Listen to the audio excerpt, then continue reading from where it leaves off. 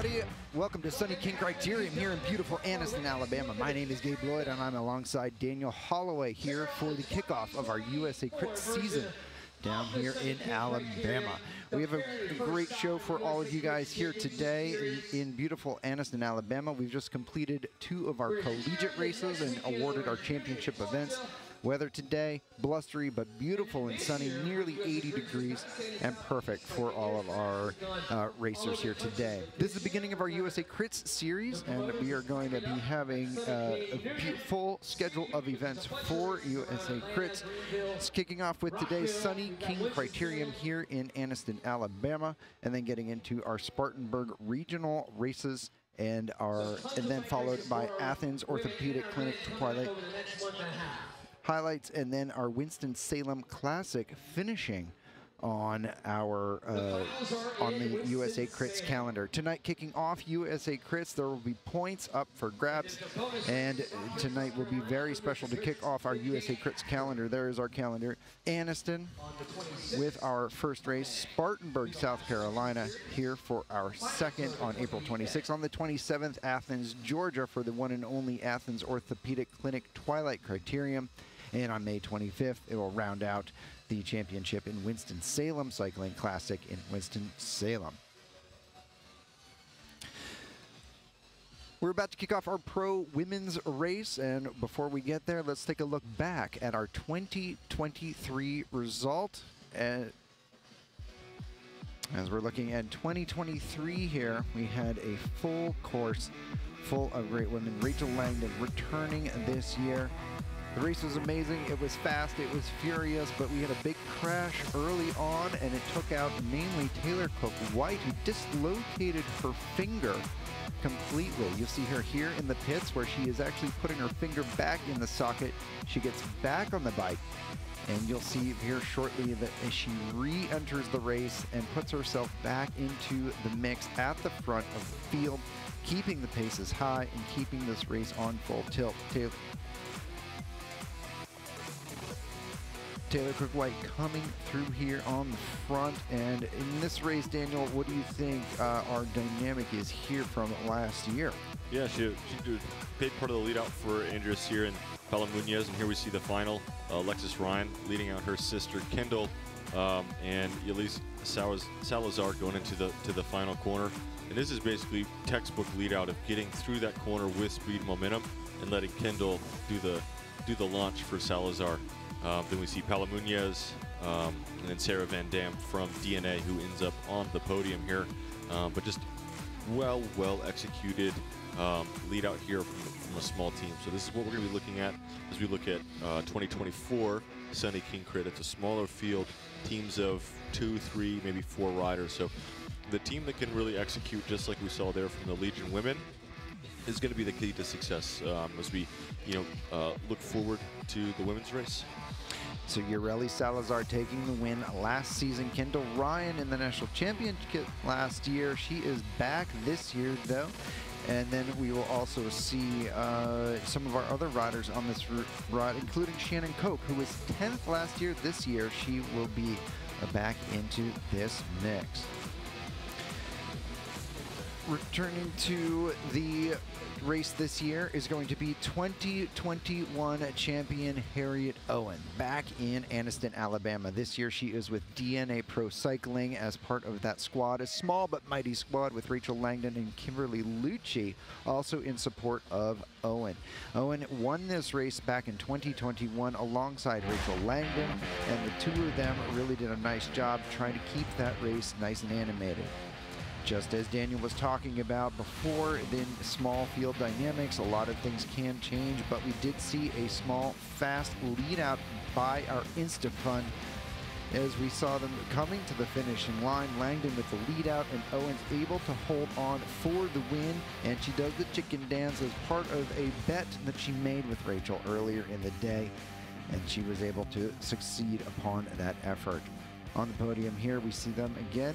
And let's hear from Harriet Owen from today, earlier on when we got a few bits of insight from her. We hope you guys have enjoyed your day here in beautiful Anniston, Alabama for the 2024 Competition-wise, we'd obviously love to win, but there's still a strong field here, so yeah, we'll see how the race pans. So we'll be looking out for Legion and Goldman Sachs tonight, and then there's a few collegiate riders that will also be handy, so we just need to stay focused and see how the race goes. Right. So my teammates are vital for the sprint, obviously, but we don't want to just sit back and roll around all night, so hopefully we can make it like an aggressive race. And yeah, this race we feel quite confident on how to execute a finish like this given results before, so we'd look to make those critical corners in the last few laps and make it count.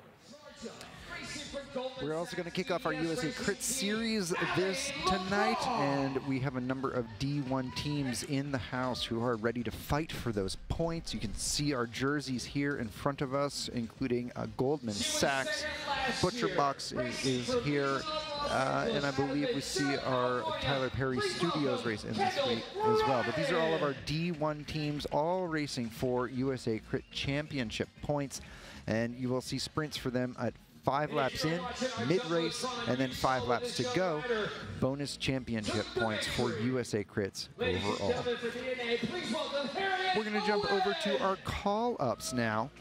Tonight we saw our fast returning riders coming to us. Shannon Koch, a strong regional rider with 11 wins in the past year, including 10th last year. Allie LaCroix coming to the mix as well from Atlanta, Georgia. She's always in the mix in these larger races. Kendall, and looks like this is our Goldman Sachs representative here for Allie LaCroix, a strong regional rider. She's always in the race and always in the mix. We'll be looking forward to seeing her mixing it up here tonight. Here is Kendall Ryan, I believe. There she is. Yes, Kendall Ryan, former national champion. She is looking to get herself into the top step of tonight. Remember, she was our lead out last year for Yareli. This year, she will be looking for the ultimate win. Here is Harriet Owen that we just spoke about and heard from in our program. Harriet, our winner in 2021. She has a small program, but so does Legion, and so we'll see how those dynamics play out for us this evening. South Carolina, Debbie Milne. Sarah Rains, I believe, is this call-up. Sarah coming to us as part of the Velocia Sport NCC program. Rains now part of the Velocia Sport program, and that is one of the D1 programs as well. Maria Doring coming to us. She represents Savannah College of Art and Design out of Atlanta, Georgia. Paige Konstanecki, now part of the Williams Racing family of programs. She's with Austin Outlaws this year. Paige, always an animator and a fan favorite. We'll be looking for a Konstanecki attack at some point this evening. And of course, we can't have a Southeast Conference race without Debbie Milne here on the front. We're going to transition ourselves to the national anthem as part of our race proceedings.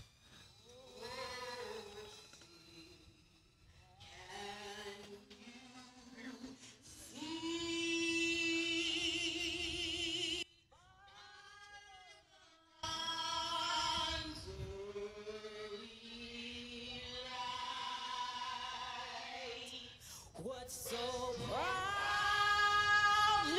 we hailed had the twilight's last gleaming, whose bright stripe and bright stars through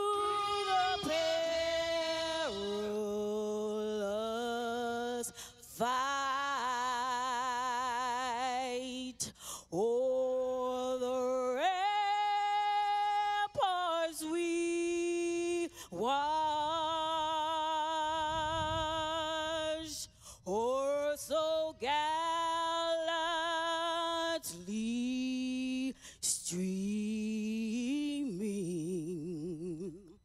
and the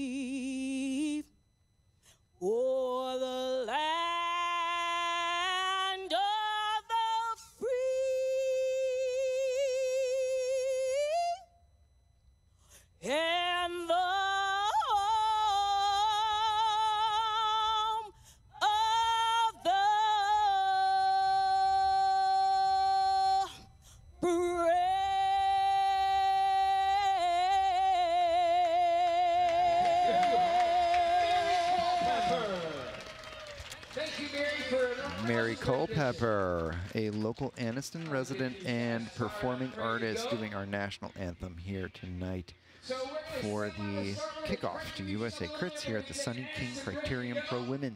If you're just joining us, thank you for joining us. My name is Gabe Lloyd. I'm alongside Daniel Holloway here tonight in the booth and on the stage, I should say, for the kickoff to USA Crits. This is our professional women's race. And there they go. Our racing is now underway, and we have ourselves the beginning of the USA Crits season here in Anniston, Alabama. Daniel, what are some of the things we're going to be looking for on the first few laps of tonight's race? Some potential scenarios that we can potentially keep an eye out for. Yeah, it's a small group tonight, 30 ladies racing, but there's quite some horsepower in here, and it doesn't really fall off until kind of really the bottom of the group. So I think we're going to see a lot of cat and mouse moments where they're going to test each other, but a lot of, I think, just kind of looking and yeah, just being really coy tonight until some key points. We're going to see the teams, 5 laps in, see who's kind of interested in those USA Crit points and using that as an opportunity to separate themselves from the field with that momentum. So we have 5 laps in, halfway point, 5 to go. So those are 3 opportunities to look at, setting the stage for tonight's race, but also the USA Crit season and so forth on where's people's intentions lie as they get through the season and kick it off. So those are 3 points. Then we're going to see some cash streams. Who's out here hunting for some money? Who's out here, again, a lot of this first race this season is going to setting the tone for how the rest of the season plays off and what people's intentions are racing as we move throughout this race through the rest of the year.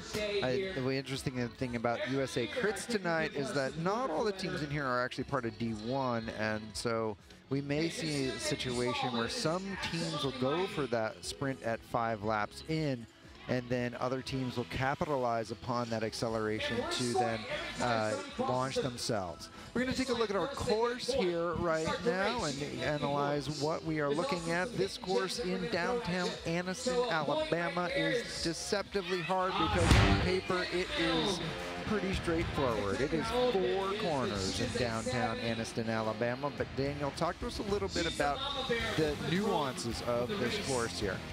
Yeah, it's not a traditional, I mean, it's 4 corners, yeah, but we have elevation gain from corner 4 through 1, and even kind of part of, into 2, it kind of rolls. And then from 2 to 3, it kind of rolls, it's flat, and then it rolls off into a downhill into 3. But in today's situation, it's a block headwind. So it makes it, there's no respite, no place to rest if you're at the front of the race. If you're in a breakaway and you want to carry momentum, it's hard from corner 4 to corner 3. So really kind of the only place to somewhat coast, catch your breath, is this small road between 3 and 4. Everything else is you're on the pedals to either hold the wheel or to be pushing the pace. And the texture of the road is not perfect. We're not on a racetrack. We're on a city course that's always changing month to month, year to year. In this part of the world, and as you can see, there's cracks that are seamed up, not covered, and so the road is different. You have to pre-ride these courses to look around and find all these unique things on how wide do you take corners, how tight do you take corners, to make sure what is the best way to get around this course. If you're in the peloton, know when to anticipate a larger bump or a place that you can pop out and move up. So it's not just a simple, nice pavement four-corner course. It's got all these little things that the best riders know to look for before they start racing and use it to their advantage. Biggest race of the year. The elevation on this course certainly a deceptive challenge overall, and we're going to keep an eye on how that's going to play out. Now we have a beautiful day here in Anniston, Alabama as well, but it's some blustery conditions. We're looking at about 78 degrees Fahrenheit. Winds west-northwest at 5 to 10 miles an hour right now, but there are gusts that are certainly pulling a little bit stronger than that. It is very sunny though, and it's a beautiful night to come out and spectate and cheer on your favorite riders. And of course, this is Sunny King, the sunniest race of them all down here in Anniston, Alabama. Yeah, and I don't believe that wind call. I mean, if we look outside of our booth onto the backstretch, there is a massive, massive flag flown by the local fire department, and with the size of that, there's no way only 5 miles an hour wind is getting that thing horizontal. So it says 5 to 10, but you know, I'm thinking it's more consistently 12 to 15 miles an hour with some more gusts. Just kind of get an idea of how the legs feel. I agree. So we'll see the blustery conditions as they continue to push on. Right now, we have Savannah College of Art Design with our Maria Doring doing her thing and putting on a nice show, and she's being brought back right now by looks like one of our all in black riders, potentially one of our outlaws, as part of our start sheet that we're seeing here as well. So great turnout here tonight. Well, about 30 riders jumping in. One name I know that was not on our pre-race list, Erica Carney. Erica Carney, one of the most savviest racers that we know. She is in the Piedmont cycling kit tonight in the green and white. I'm sure we'll be talking about her at some point, but Erica always a consummate winner. She has helped. She helped Ms. Moak back in 2020, maybe 19 even, take the win here back in the day when they were part of rally cycling. Erica, part of the Piedmont cycling program, she's one of their coaches, and so of course she's here in support of them. She decided to jump into this race this evening, so we'll keep an eye on whether or not Mrs. Carney, a new mother and also finishing up her graduate studies, is going to factor into the final. Yeah, I mean, she's definitely a savvy rider, national champion. She's been there, done that, seen it all. And so I expect her to just play coy, be patient, not spend more energy than she has to. I anticipate her maybe to have a look at a preem or two, just to test her legs and get the timing back a little bit. But, you know, we're definitely going to see her in the finish of the sprint for sure. Another notable things to call out is with the two Williams Racing Video teams, with the Legion ladies and the Outlaws, they're wearing the Ossos kits. The Legion gals are going to be wearing blue helmets, and they've got white and black on their left sleeve, whereas the Outlaws are going to be wearing a different cover helmet. I believe they're gray, and their left sleeve is going to be a black and gray with maybe a purple zipper. So they look very, very similar. And then you also have Kingdom Elite Racing also wearing an all-black jersey. They're going to be on the Pinarello Dogma with a cast helmet. All right, very cool. So some great setups here by in our professional women's field as we start to get ourselves away for our races here this evening. And here comes our first USA Crits points preem. First USA Crits points preem. Points are on the line. I think it's 10, 7, 5, 3, 2, 1, I believe, from our race technical guide. Let's see who's going to go for this preem. Looks like our Goldman Sachs EFT program are going to be at the front for the moment.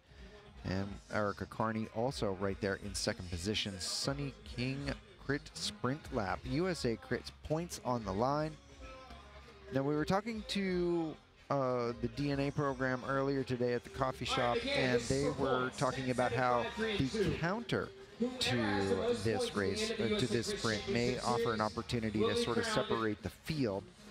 But I think what they were talking about is sort of an acceleration and jumping off of speed, right? It's better to jump from a fast race than from a slow race in order to get that gap. So we may see a difference than what they forecast. You can see on the left side of our screen and the white Ossos shoulders there with the blue helmets are the Legion of Los Angeles sisters, Kendall Ryan and Alexis Magner. We'll see if they go for anything, but also if they're going to pay attention to any potential counterattacks. Kim Lucci there for DNA Pro Cycling with the tattoos on the front. Debbie Milne right there. Looks like Debbie in second position, going to be looking for some opportunity to get herself some points. Remember, there's no cash on the line. No cash here. Just points. Debbie Milne potentially going to go for this. Let's see what happens here. Jumping out of 4. And here's the acceleration by Debbie. She's out of the saddle. She's the only one. And here comes somebody else from Savannah College of Art and Design up on the right side of the screen. Debbie Milne having a Mark Cavendish mechanical there, unable to stay in the big chain ring. And so Milne moved from the sprint contention, Savannah College of Art and Design, and it is actually South Fetty, the ETF Goldman Sachs program, getting themselves that sprint on the line.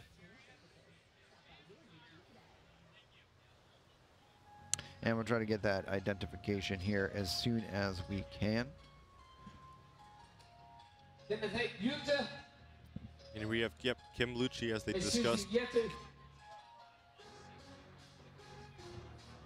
And here we go. We are going through the sprint. Ooh, rewind sprint just for good measure. And there it is. We're going to see Goldman Sachs ETF taking the sprint just ahead of Savannah College of Art and Design. Yetta has got 7. Debbie has, I'm not exactly sure where she finished. And by the way, we're back to racing right now as we see a little bit of a separation here with DNA Pro Cycling. So this is what we had talked about at the coffee shop earlier, just sort of trying to keep the pace high after an acceleration from the sprint. Kim Lucci on the front, I believe, right now, and with Alexis Magner right on the wheel. Field as strung out as we've seen it so far this evening. And Kim on the front with the, I believe that's Alexis right behind. Let's see where third wheel is here. With the setting sun here, it's that sort of backlit effect. It's tough to see.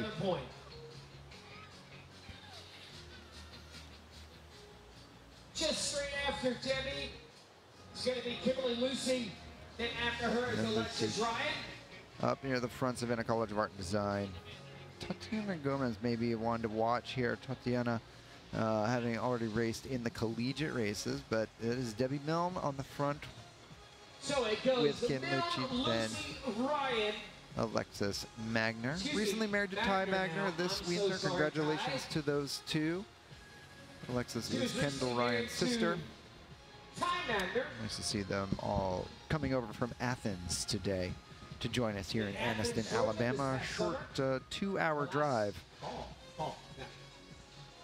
Kendall and Alexis have each won Athens Orthopedic Twilight Criterium. Am I right on that? Kendall for sure. She did it solo. And Alexis last year, yeah? Yeah. Yeah. So there we go. They've each got that crown. It's pretty cool. We'll see if they can defend that in this year's edition as it's part of USA Crits. All right, looks like Scat is now taking themselves to the front.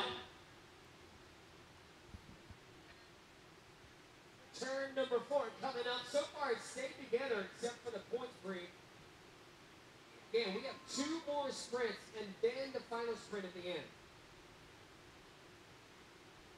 Sarah Reyes from Velocis out of Winston-Salem. Poking up on the left-hand side. Sarah's been racing her bike for a very long time, living out of Winston-Salem.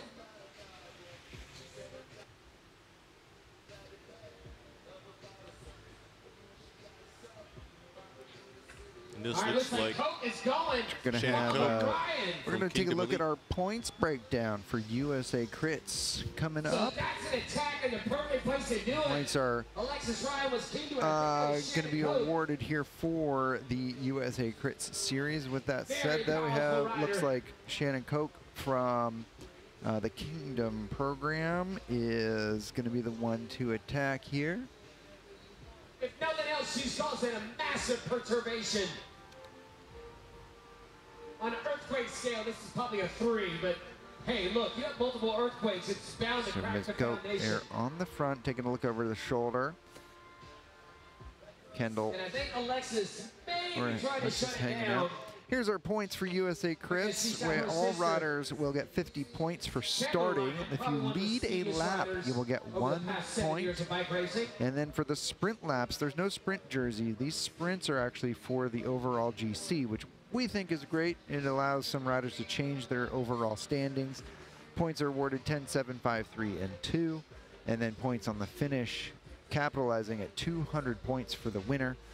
And then there are increments down from the bottom, but remember, everybody gets at least 50 points for even being here today. This is Rachel Langdon on the front right now, trying to lift the tempo up a little bit just to try to keep the pace moving. That does benefit Harriet Owen, who is their final sprinter, but you can see a little bit of an acceleration here on the Right side of the road, that's Kim Lucci countering the move, and Alexis Magner is the one chasing there. So Lucci and Magner connected. So Lucy, they've got a split squad. Half the squad is in California. That is your Velocious Sport riders and I'm sure they're trying to bring that back from the field. Sarah Rains is part of that program. Stage. I'm all confused. No, This is Kim, Lucy, and Alexis Magner on the front. Now, what are we looking at, Daniel? What kind of effort are we doing, and why are we doing this effort? Yeah, Kim's just trying to up the pace. She's, pulling out teams that want to chase. I'd really like to see Alexis participate, even though chances are she's not. I think it would just it would help Kendall even more if she went out there and forced more of the other teams to chase. I get sitting on, not letting anything get anywhere, but you're also not asking anybody else to work when it comes back that easy. Right. If Alexis puts in some effort here and extends the gap 15, 20 seconds, it forces other teams to chase and get tired. So as we look to the end of the race, her doing the lead out, right, means she's going against more tired people. When she just sits on and it comes back easy, the efforts aren't that big, and the lead out becomes more challenging because people aren't quite as tired. We're also seeing these attacks come on the hill, which in theory makes sense, but it's also the tailwind section. Would it make more sense to attack on the downhill headwind? Or does it not matter? Counterattack would be really good there. Again, like we were talking about in the collegiate races, was very much we have to start thinking about longer efforts, right? 30-second attack is good. It's explosive. It definitely draws some fatigue. But in terms of creating gaps and true separation, it's not really going to do anything. We got to start looking at, again, going all out for 90 seconds, 3 minutes. That amount of time consistently to really put some gaps in the field. Right. And they need to, if you're looking to counterattack, you can't wait for it to fully slow down. You have to time it so you're attacking at the highest speed while everybody else is slowing down. That's to your best advantage. It's not to wait till it goes slow and you have to do a massive effort to get back up to speed and going fast to grow your gap. So waiting too long is not advantageous in a counterattack. Well, we'll see how these things shake out here in the front of the field as we see our field start to come through. I believe that is going to be Tatiana Duenas Gomez from Colombia, a student at the Savannah College of Art and Design. Okay, we've got Great to see them mixing it up. They all just did the collegiate A race just about an hour or two ago, so getting plenty of course time in today. In this nearly 80-degree day, they need to stay on top of nutrition and hydration and all that good stuff, right? Yeah, this duration, if you have good pre-race nutrition and all of that, you're not too worried about needing sugars and gels in that hour time window. Maybe for some people, depending on their metabolism in use case, could use a gel, a small hit of carbohydrates halfway through, but it would mostly be, water and hydration is going to play a bigger factor for this type of race in its length. Kingdom Elite Racing, Valentina Hernandez. So Valentina Hernandez jumping away. Keep it in the family, and that's what the Hernandezes do.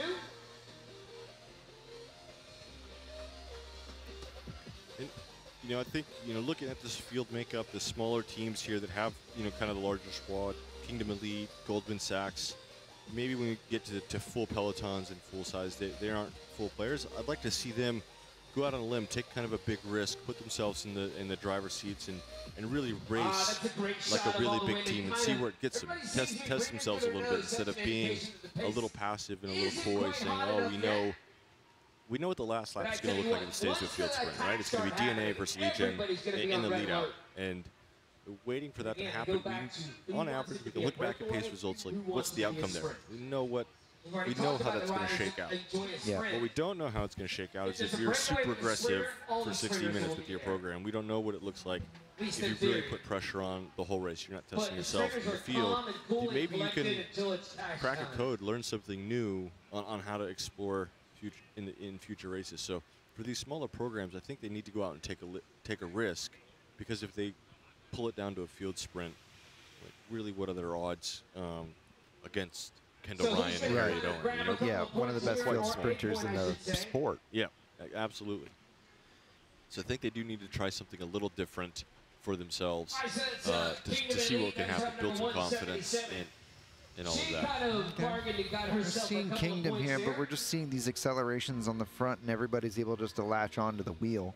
So it's not really like what we saw in the collegiate men's A race, where it's sort of cut across the road, right up the fence, and create these gaps, whatnot. It's just these sort of tempo accelerations. So we'll see if somebody starts to snap the elastic a little bit and really take the, test things out. I totally agree with you as far as this is the first race of the year.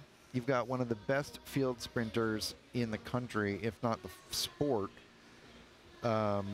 in this race, with Kendall Ryan being led out by her sister Alexis. And then you also have Harriet Owen, former winner of this race. Harriet is in this event, so odds are stacked against you as far as field sprints are concerned.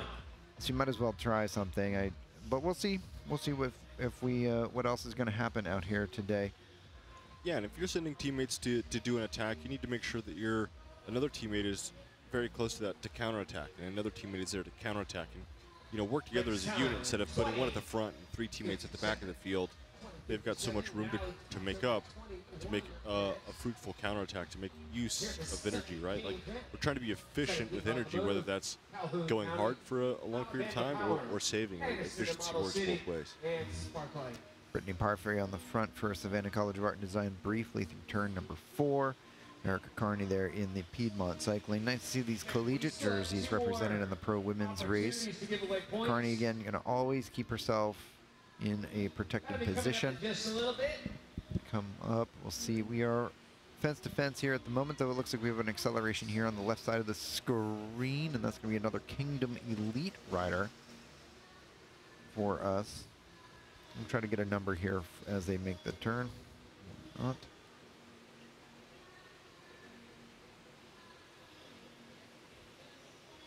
A little bit of a gap, but Kingdom so far in the past 2 laps have put themselves on the front with different riders. Shannon Koch was their call-up rider for Kingdom Elite. Gabriella Dixon also in this race. All right, so Madeline Wayman, rider number 177 for Kingdom Elite. Team is based out of Florida. We have Riverview, Medley, Daytona, Davenport, and nobody willing to pull through, though. Everybody content to allow the pace to settle.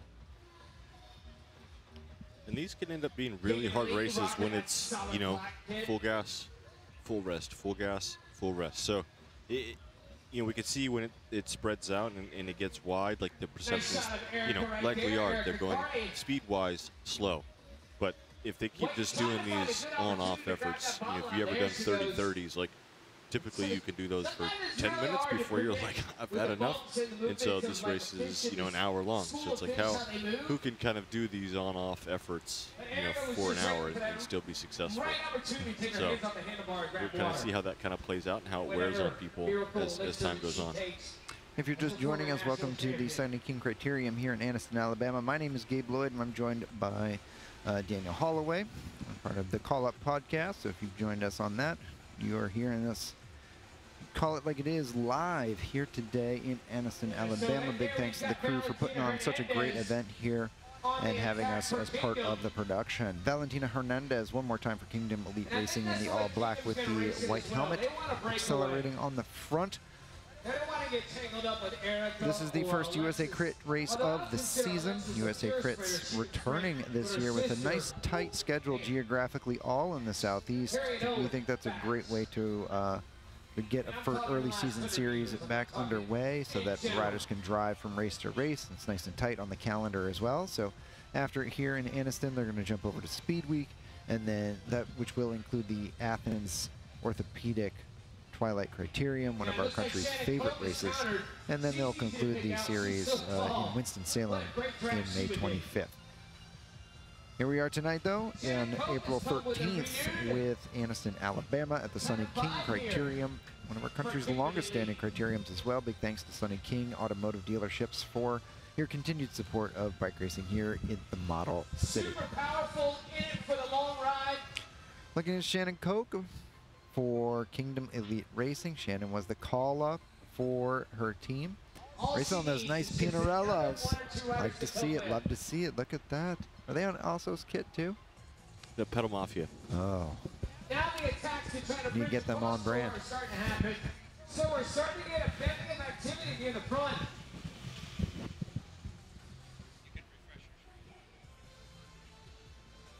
There's Cope,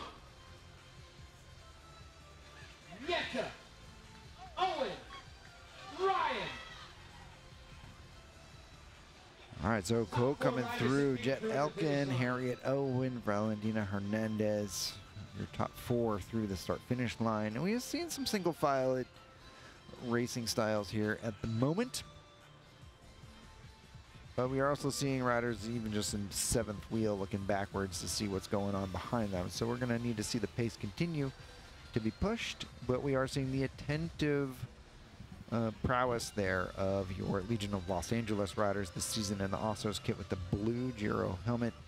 We're going to keep an eye on the Ryan sisters, whether that's going to be Kendall Ryan or Alexis Magner. You can see them just in the corner there. The drone shot on the head-on shot on your top right of your screen. Shannon Koch driving the pace. This will be the 2nd lap that she has been on the front for the field. Right behind her with Savannah College of Art and Design is Jet Alkin. And then in 3rd wheel there with the white kit and pink accents, Harriet Owen. Former winner of this event, Harriet taking the win in 2021 when she was on the InstaFund cycling program. Sunny King GT pace car. Yeah, so Shannon has just done this big effort, and she needs her teammates to countertake, keep that pace up, and get into those, like I was saying earlier, that 3-minute, 5-minute window pace of when fatigue really starts to set in, gaps can open and actually stabilize. A little bit here on the home stretch. DNA Pro Cycling trying to shake this up. And here we go, DNA on the front right now. Kim Lucy pushing the tempo here. Now we are single file down to about 12th wheel. You start to see this elastic stretch a bit. You're going to start really see where the top riders are going to find themselves into the overall hierarchy. Savannah College of Art and Design, though, definitely keeping themselves into the mix, and Kim Lucci on the front checking the shoulder. Now, Kimberly knows that she's not going to do a big effort here. No real advantage to doing that.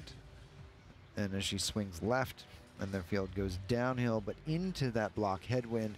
Now, as we were talking about in the collegiate races, those men and women were dealing with the ferocity of the gusty Alabama winds. But our flag is now drooping. Our flag is now showing us on the back straight on Noble Street here that the winds are starting to die down. Now, with the winds dying down a bit, does that change our dynamic from this strategy in any way? Yeah, it just means that as you come around corner 2 into the downhill, you can carry momentum, right? That block headwind's not stifling any speed that was taken between 1 and 2 or any effort that was put into the race. So it definitely helps you carry momentum, keep the speed high if you're in a breakaway, and a little bit of opportunity to rest as the road goes down.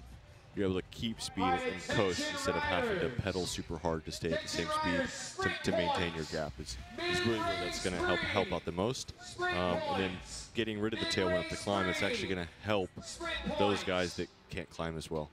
Oh, okay. It just slows it down just a little bit there as the wind dies down and goes on. And so now we're looking at the midway sprint here. Wow, with that, yeah, halfway through this race already. Time flies. 28 minutes in, we're ringing that halfway bell. This is USA Crits points only, so only points are on the line. So this is the second preem of the race. There have been no cash preems quite yet. We'll need to get the crowd involved. Throw me 20 bucks for that one. But on the front, let's see who's going to go for the points sprints here. Looks like Kingdom Elite Racing is going to go give it a go. They are part of the D1. Madeline Wayman for Kingdom Elite Racing driving for it. We're going to be looking at 10.753 and 2 points awarded on this lap. This is for the overall standing. So if a rider crosses the line first tonight, they'll get 200 points, and then they will add in any of these mid-race preem points in addition to that. So you may see a shift in the USA Crit standings at the end of the night. Erica Carney in third wheel there. She may be ending up on the front a little earlier than she wanted. She's drifting back a bit. She's trying to hold the wheel there of Debbie Milne. Milne now jumping into 4. Interesting. Let's see if she keeps that chain on the bike. Milne getting the gap as she comes out of turn number 4. Looking through the legs. Nobody chasing. I think people thought that Carney was going to chase there. Not. Debbie Milne. Crit savvy here, showing through and through. She's the current 50 to 54 Masters National Champion. And she's also always a crit savant. She's done a few of our races up in the Northeast even in the past few years. But here we come, and we're running out of road. She holds it. Milne holds on just ahead of Izzy Harden of Atlanta Rise. And so Milne will take 10 maximum USA Crits points for that effort. Harden will go back to the scoreboard with 7 points for that sprint. After that, I have no idea. Yeah, we could see there, Milne got that by a half a bike length going from the corner, and that was a very risky move. Again, it's a long, long sprint, even with the tailwind from corner 4 to the line. So riders like Erica are going to be, watching that. That's why she places herself third wheel going into that, even though she's not sprinting. Is just see how it plays out, see where people start to fade, make ground to figure out timing. Allie LaCroix third in the sprint, Rachel Langdon fourth, and Jet Elkin in 5th. So Debbie Milne, Izzy Harden, Allie LaCroix, Rachel Langdon, and Jet Elkin. The top 5, all of them coming away with points for USA Crit standings. Now we're seeing a counter from this move from Atlanta Rise, followed there by Rachel Langdon of DNA.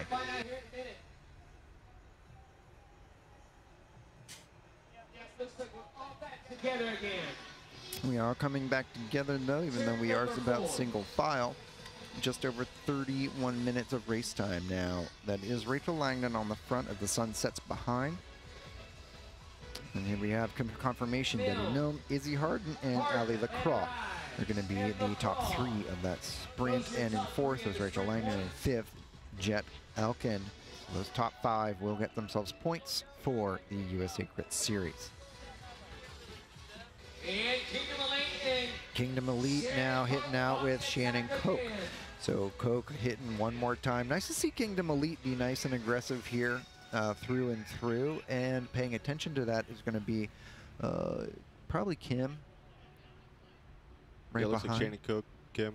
Yeah, it's Shannon Koch, Kim. And then, oh, we got somebody in the pits. Savannah College of Art and Design, maybe. Getting a new rear wheel. Pit cam. All right, so we have one rider from SCAD that's in the pit. What that means Koch is on the front. has an accident or crash Looks like vehicle. maybe Rachel If they go into the pit, which right is just behind, past the finish and line, you're going to be then they're looking right there, at so no penalty whatsoever. But that's until 5 laps to go. After that, we got to chase.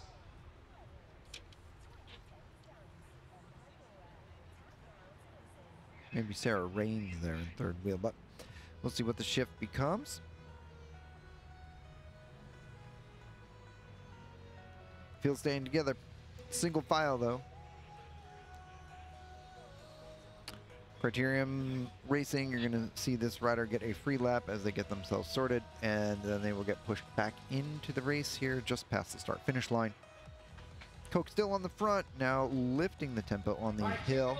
Field still staying right on the wheel. Shannon Koch wagging the tail of the dog, as we would say, just trying to whip the field back and forth. Looks like Gabrielle Leonard from Savannah College of Art and Design in the pit for the moment. She's still getting herself sorted, which is okay. She's allowed to get a few laps in the pit before she sorts herself out.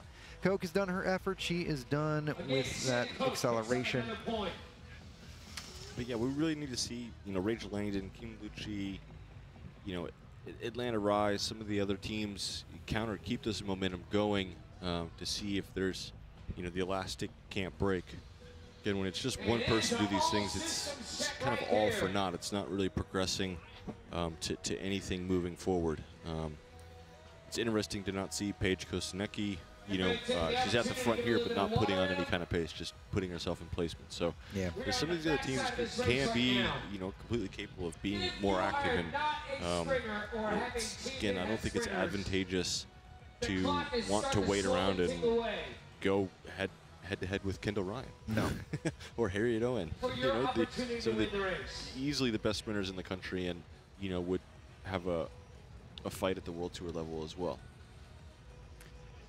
Yeah, you gotta know which cards you're dealt in a race, right? And to see what your odds are and try to stack the odds in your favor as best you can in any given moment. And sometimes that means you have to take a different tactic than what you would normally do at a local race, right? Local races are going to be different than these regional/national level events. So we'll see what happens though as we start to move through. Now Kostanecki no longer in first position as we see the Kingdom Elite team one more time taking over at the front. You're seeing Audrey Drummond from the Goldman Sachs ETFs program getting herself there, and Debbie Milne also now putting herself up into the mix up near the front. What do you think Debbie's thinking? Why is Debbie fighting for wheels right now with 35 minutes in? Just kind of maintain placement.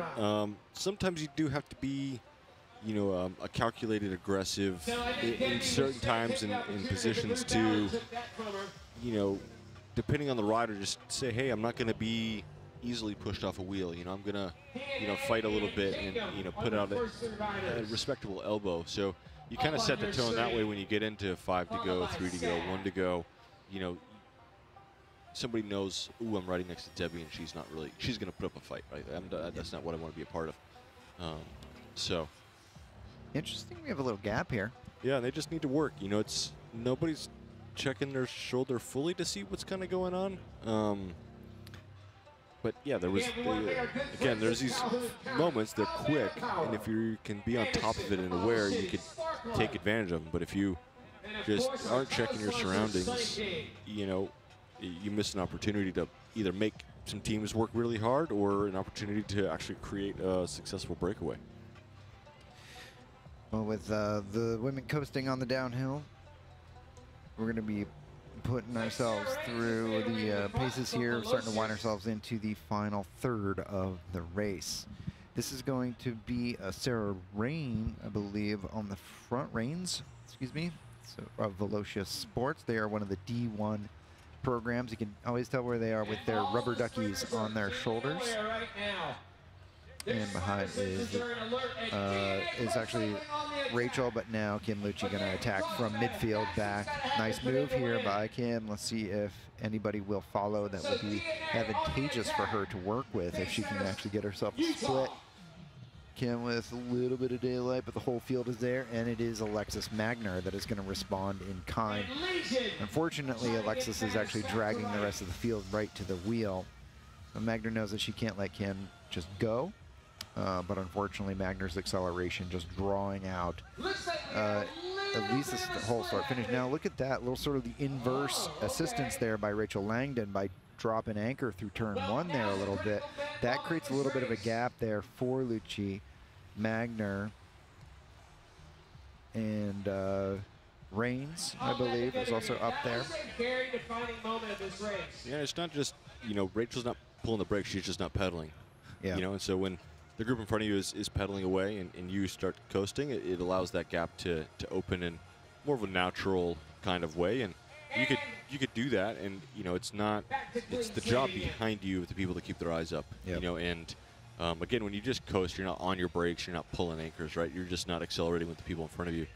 So as fatigue sets in, it's these little micro opportunities to create gaps for your teammates that by the time somebody that's fatigued looks up and goes, oh man, there's a gap, I got to go chase it. And you're making people work if they're not willing to attack or rotate in a breakaway. It's just another form in technique to get other people in the race to work if they're not going to really go to the front of the race. Yeah, I definitely didn't mean for my statement to imply that Rachel had grabbed a fistful of brake, right? It was definitely just an easing of the pressure on the pedals as she's coming through turn 1. It is also a slight uphill, right? So it's just easy to gap a wheel without being dangerous. Never be dangerous, always be subtle, always be nuanced in your efforts here at this level of racing.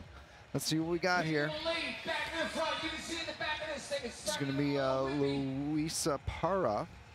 So Luisa Parra for Kingdom Elite Racing on the front right now.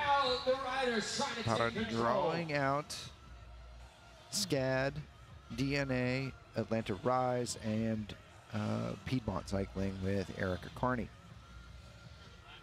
Field's still together though, right? The elastic is not yet snapped. Yeah, and I mean, you can see that Kingdom Elite, when they do go to the front, it stretches out. What they're missing is their ability to do it, you know, back to back to back. You know, with the riders they have, it's this big attack, and then the other riders out of that team are seemingly, you know, out of placement, out of order, not close enough to make use to counterattack. It's this rider goes hard, it stretches out, and then all her teammates are in the back. So when it slows down, it takes way too long for the counterattack to happen for that program. So they're trying. They're not quite working out to get the full effect of what that team, you know, seemingly quite strong. They're just not having as big as impact they could be having with riders out of position. Yeah, it takes a lot of nuance of team dynamics right now to figure this out. Now for DNA Pro Cycling, Kim Lucci coming across the front to sort of relieve Rachel Langdon of the onus of having to take pedal strokes. Now you're seeing the Ryan sisters linking up with about a little less than 20 minutes of racing to go. Alexis Magner first wheel and Kendall Ryan behind her. We haven't really talked about Kendall at all throughout the program, which is good, right? Like, we don't want to be talking about Kendall or Harriet very much at all. They want to be preserving themselves, being invisible, having everybody else forget about them. We have been talking about Debbie Mill. What was that? That was a sprint for a point? Yeah, because they're also within USA Crits has the you know, lap leader competition, right? That goes throughout the USA Crit series. So get some of these micro races within a race that can create some action and some tension. So maybe those two riders are paying attention to it and know that, you know, she has 4, I have 4. I want to get one ahead. Kingdom Elite going one more time. And that, my friends, is what exactly happened during the team meeting. Just about 40 minutes, and I'm now seeing 9 laps to go on the counter. 9 laps remaining on the counter at this time.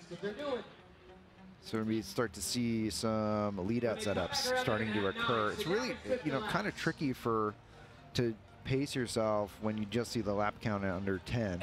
But that seems to be how we've been scoring throughout the day, so everybody's used to it. This is Gabriella Dixon for Kingdom Elite Racing. Dixon off the front right now by herself, perhaps playing into what most of this field seems to want, a sprint situation. Dixon now with the largest gap that we've seen throughout the entire evening for our pro women's race. Thinking about probably 7-ish seconds. We haven't really counted that out though. And then the chase is now on by DNA Pro Cycling by Kim. And of course they want Harry Owen. I don't like that Kim's was the first team to come. Yeah. I think they need to be a little more patient and either really see how Legion feels about it, because they only have 2 riders. You know, and if Legion really wants to win, they've got to put some skin in the game. And some of the other teams is, you know, with DNA really be the first team so fast to come, it really plays their hand, you know, too fast. They don't really get to force any other teams, any other riders on what their temperature for the situation is. So I think they played their hand a little too early. And a little bit of this like 3-minute stuff we were talking about in the collegiate races as well, right? Where we're thinking about, okay, watch the gap. If the gap stays the same and my effort has stayed the same, then this is a non-threat. If the gap goes up, then I need to increase. If the gap goes down, obviously neutralize, don't worry about it in any way, shape, or form. So, you know, you'd hope that these programs would understand that, as we've already brought back Dixon pretty handily. So perhaps an ill-used effort there by DNA Pro Cycling. Hopefully it will not affect their lead-out train. We are only looking at about, well, 9 laps to go. We're looking at 90-second laps, so getting ourselves in about 13 minutes? 13 minutes of racing. Nice to see Audrey Drummond of Goldman Sachs ETF program up near the front. They've also been extremely quiet for 3 or 4 riders.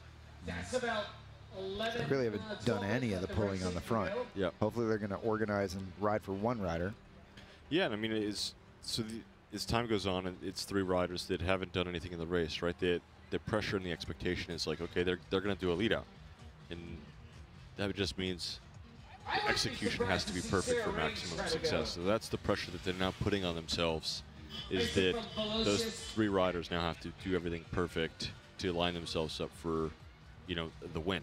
You know, they haven't tried anything in the first 30 minutes to see if something different could happen. They never even tried. So they've really put all their, you know, showed that they're putting all their cards into that field sprint, and that they can get it perfect. And it's getting it, again, perfect against a DNA program and a you know, a Legion program. You know, it's sight to be seen. Yeah, I agree. But do we give credit to Kingdom Racing for repeatedly attacking up through the start-finish?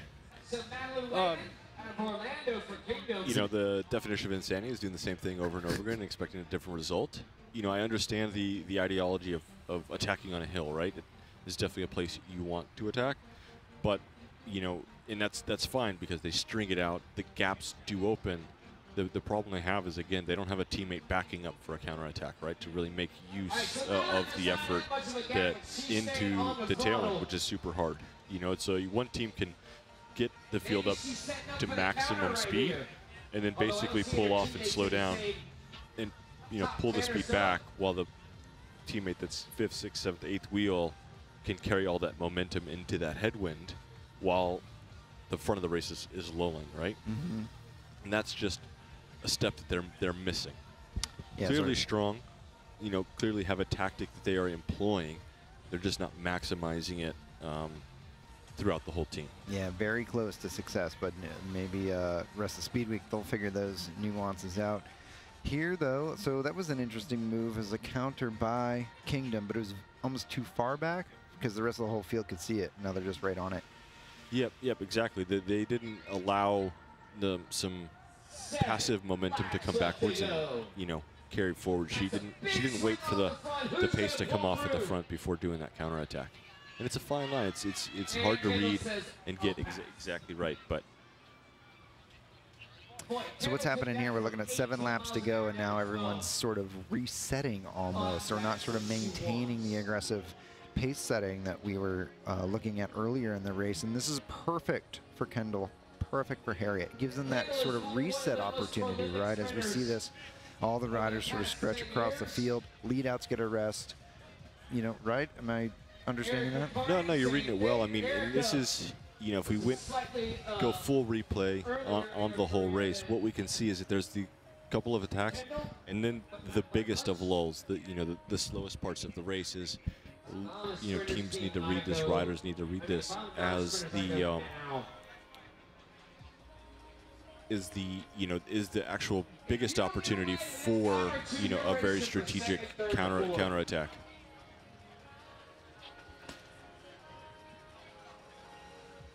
So we're looking at about 6 across the field right now. We're going to have to see when these lifts are. I mean, I'm assuming the lift for the lead-outs is not going to occur till 2 to go. Intentionally. That's early with team sizes. Even that's early? Yeah, I mean, when you have 3 riders, right? One's your sprinter, so you have 2 athletes to do the time period, right? And if we're looking at 90 seconds, it's going to be a little faster. So it's 120. So, you know, 2 athletes have to do 40 seconds. You know, 35 seconds. Yeah. You know, that's about the window of time, right? So if you back that out, that's, you know, a lap. Yeah, right. You know, if you have that little of firepower, right? And so really it's like turn 2? For the biggest of teams. Right. Everybody else, they're jumping out of 3, maybe? Yeah, I mean, or even jumping out of 4? Depending on the full lap and a half to go, you know, I'm looking at Alexis to bring Kendall through the final corner like we saw in the pre-race show. Yeah. You know, that's as early as they want to go. Okay. You know, same thing with DNA, right? They have one more rider that with Kim, but she has a little more fatigue in her legs, so still they want to be, Kim's going to be going halfway down the backstretch into the final corners to drop Rachel off, right? So she can launch Harriet through the final corner and, you know, 30-40% away up the home stretch. We're looking at a sprint lap here for USA Crits. We're going to award points for the 5 laps to go. Crossing 10 points for the winner, 7 for second, 5 for third, 3 for fourth, and 2 for fifth. So the top 5 will get themselves points. Looks like Atlanta Rise here is with Ruth Allen, looking for the best possible points allocation.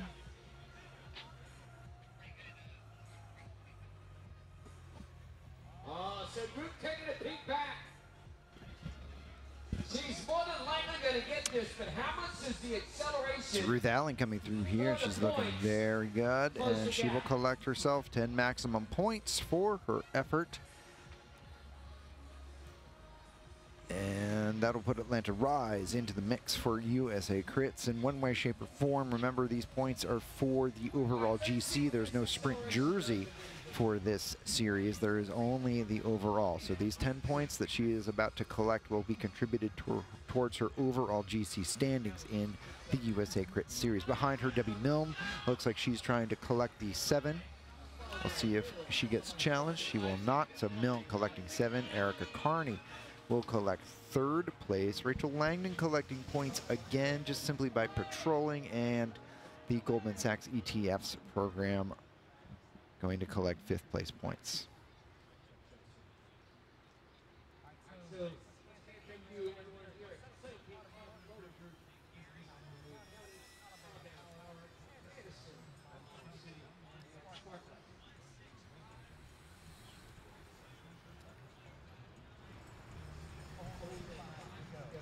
So we're now looking at 5 laps remaining in the overall. 5 laps to go, and look at this, Ruth Allen kicking herself off the front. And do you what's going to happen here? Yeah, she's got to go all in. She's fully committed to this, and yeah, just has to, you know, kind of commit to that. Okay, it's 5 minutes, and she's just got to hope that, you know, there's a little more cat and mouse in the back of the field with you know, some of the teams, and you know, kind of trust, you know, and she may not have this perspective, but knowing that, again, Legion is probably, it's too early for them to like fully activate.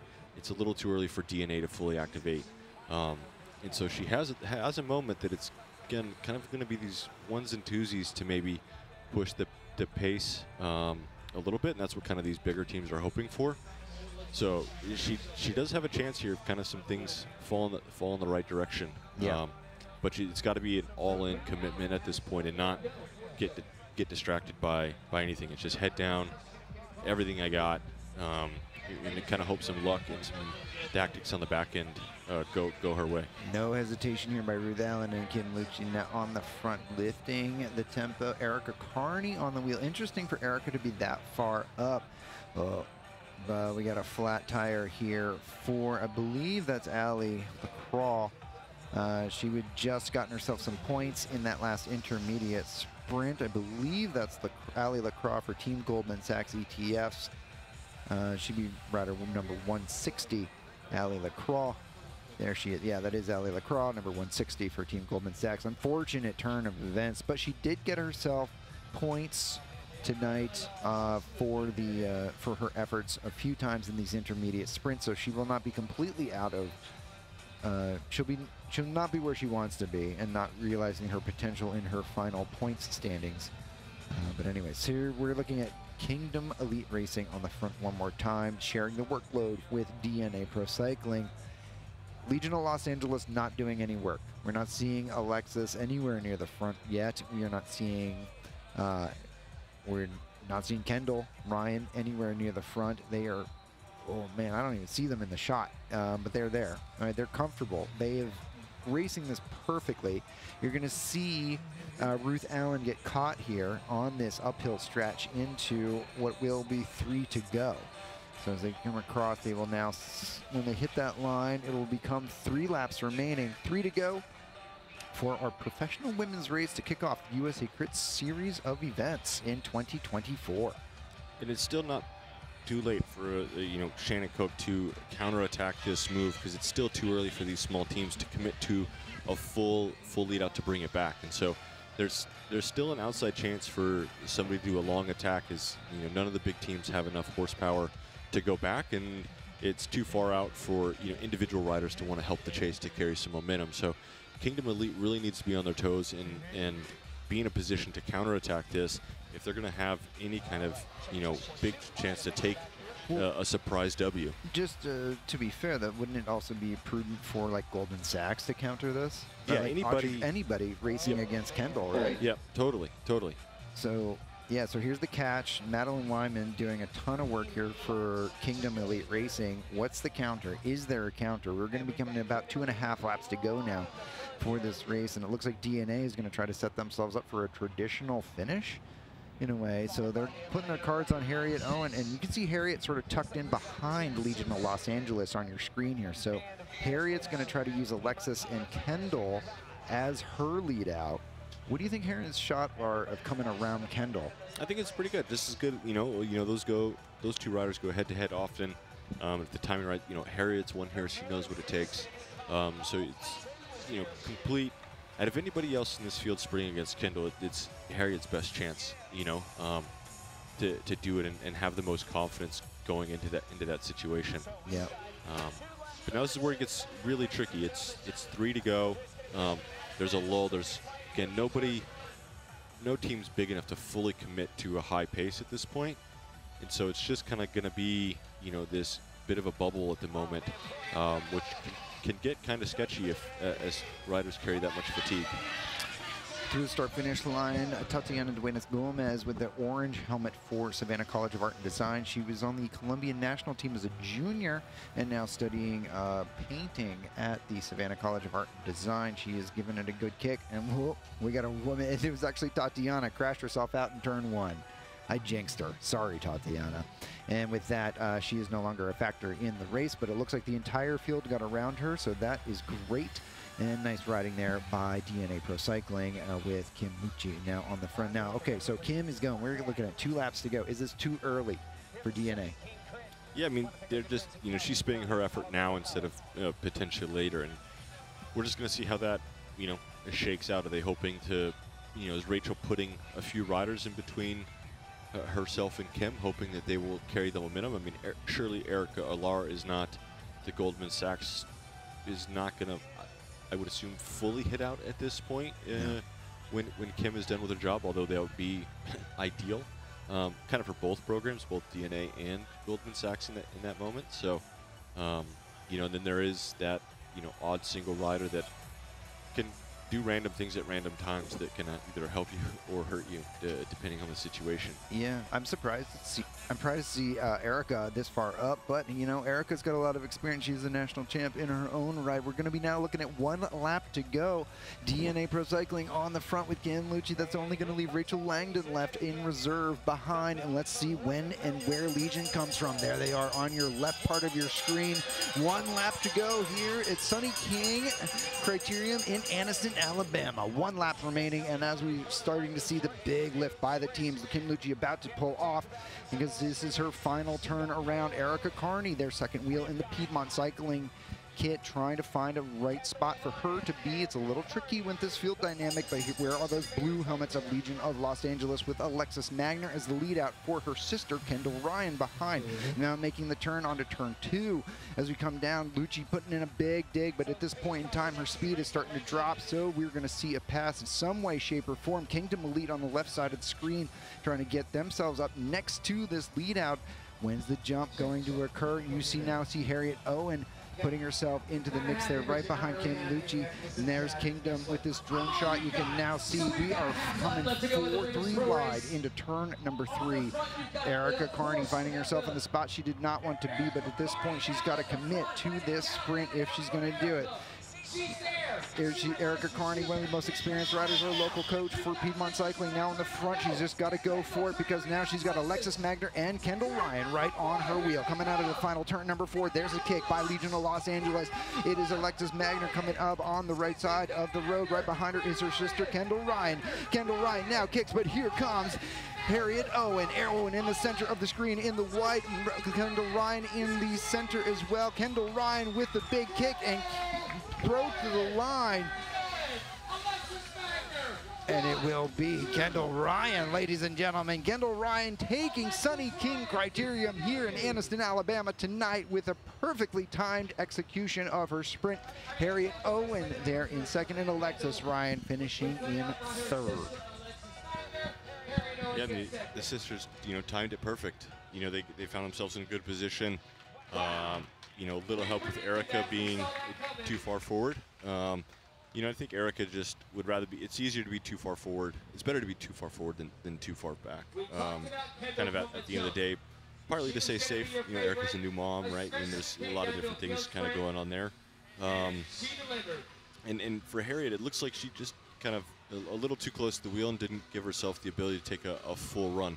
We kind of saw her pop out, and not seemingly make quite as much progress as she wanted, and kind of had to tuck back into the wheel. So we got a replay here of the finish. Kendall Ryan taking the win.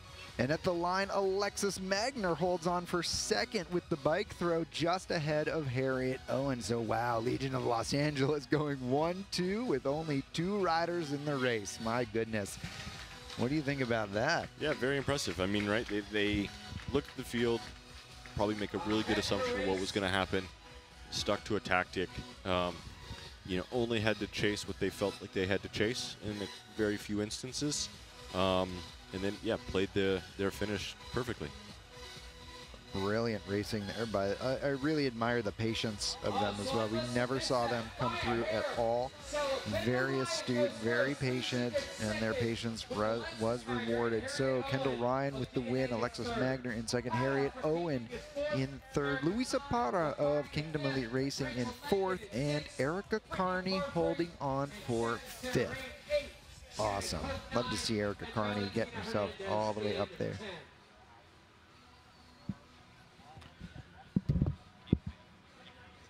Seeing everybody congratulating each other here and talking about what just transpired here at the first USA Crits race of the season, our professional women's race. An amazing finish to the first race of the season with Legion of Los Angeles coming out on top. All right, we're going to look at a replay of some of tonight's action. We started off under Golden Skies, and we saw Erica Carney jumping into the start list. Late race day edition. There she is on the front, setting off the tempo for Piedmont Cycling. Great to see her back with us. And the 2 blue helmets of the race were Legion of Los Angeles sisters, Alexis Magner and Kendall Ryan. The race throughout saw a number of accelerations that would string out the field through and through. Kingdom Elite Racing on the front here. Numerous accelerations throughout the competition that were stringing out the field and keeping it nice and high. Shannon Koch, one of the most aggressive riders throughout that, right here on the front for Kingdom Elite Racing in the all black and the Pinarellos. Followed there by Savannah College of Art and Design, also very aggressive throughout, but it was DNA Cycling who was trying to keep the tempo going with Kim Lucci and Rachel Langdon throughout, trying to protect Harriet Owen. You also saw the blue kits there of Goldman Sachs ETS with Audrey Drummond coming in down to Anniston, Alabama, but big acceleration throughout. In the finals, we did see DNA Pro Cycling taking a long approach to the lead out with Kimberly Lucci. Erica Carney found herself on the front a little bit earlier than she had wanted, but in the final results, we saw the top 5 women coming across the line, and it was Kendall Ryan taking the overall. Her sister, Alexis Magner, in second, Harriet Owen in third. In fourth, Luisa Parra for Kingdom Elite Racing, rewarding all the effort of her overall team. Erica Carney for Piedmont Cycling in fifth. Rachel Langdon in sixth, Brittany Parfrey in seventh, Sarah Rains in eighth, Shannon Koch in ninth, and Valentina Hernandez in 10th. So as a team, Kingdom Elite Racing getting 3 into the top 5. But it is Legion of Los Angeles coming here with 2 and getting the top 2 steps. Great racing by all of them. Yeah, executed perfectly.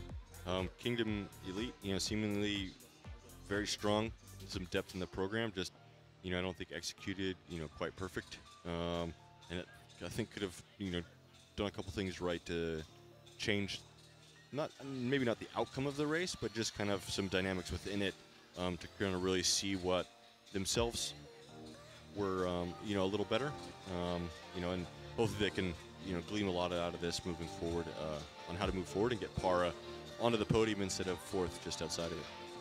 With that, we're going to take a brief break and hear from one of our sponsors of the event. We're here at the Sunny King Criterium here in Anniston, Alabama. We'll be right back. What's it like having ultra-fast, reliable internet from Sparklight? It's like scrolling to the end of the internet and back at warp speed and finding out you just won gold at the World Scrolling Tournament of Champions. Or streaming in 4K on multiple devices all at once. That's amazing internet. And now, Sparklight is offering ultra-fast, reliable internet for just $34.95 a month for 12 months. Get 300 meg internet with unlimited data and a 12-month price lock guarantee, equipment included. Call or visit sparklight.com/savings. Sparklight, a new breed in high speed. Sunny King Automotive Group is celebrating 100 years in Anniston. Please join us in marking our centennial anniversary in our hometown. From all of us at Sunny King Ford, Sunny King Honda, and Sunny King Toyota, we thank you for 100 years, and we look forward to many, many more. Sunny King Automotive Group, serving Greater Calhoun County since 1922.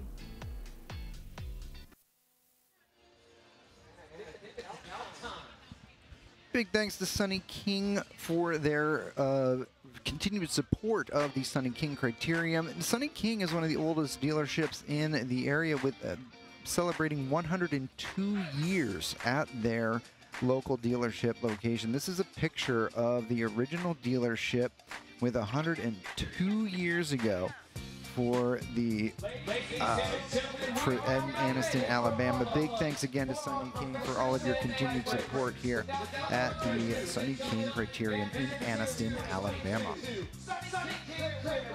We're about to get our men's races underway, and it sounds like our call-ups are about to begin behind us. Our men's race is going to be action-packed here overall. If you're just joining us, welcome to Sunny King Criterium here in Anniston, Alabama. I'm Gabe Lloyd alongside Daniel Holloway. We have a great night of racing ahead of us still to come, but before we get there, let's take a look back at 2023 racing before we get into 2024. Here we go, Danny Summerhill on the front, coming in the ACC Leaders jersey for tonight. And Will Hardin also returning to us in Anniston, Alabama. Brandon Beery joining us last season. Our men's field this year boasting 110 starters overall, which of course will affect the race dynamic. We had a lot of very strong riders last season. This is Olympian Gavin Hoover for Legion of Los Angeles last season. But it is John Clark of Miami Knights always setting the tempo here for the Miami Knights. They were trying to work for their final sprinter, Alfredo Rodriguez, and in last year, you cannot forget the fact that Rodriguez thought he had it. He threw the bike at the finishing arch, but the finishing line is 20 feet beyond that, and Cade Bickmore gets the win last season, one of Cade's best races of the season.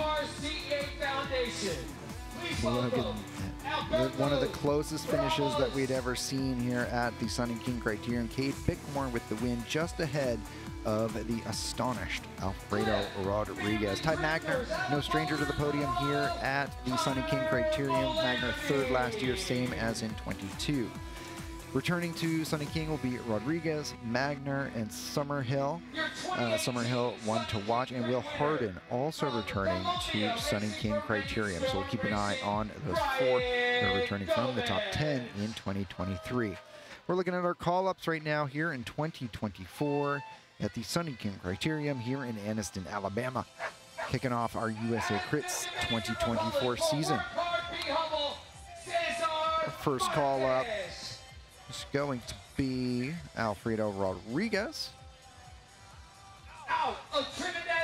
There he is, Alfredo Rodriguez, this year racing for Rainstorm Racing under Thomas Craven. Rodriguez will be looking for the finish line this season in the right spot, getting himself his final nutritions there as he gets himself ready. Next to him, Ty Magner. Ty a winner here way back in 2015, or 15, I believe.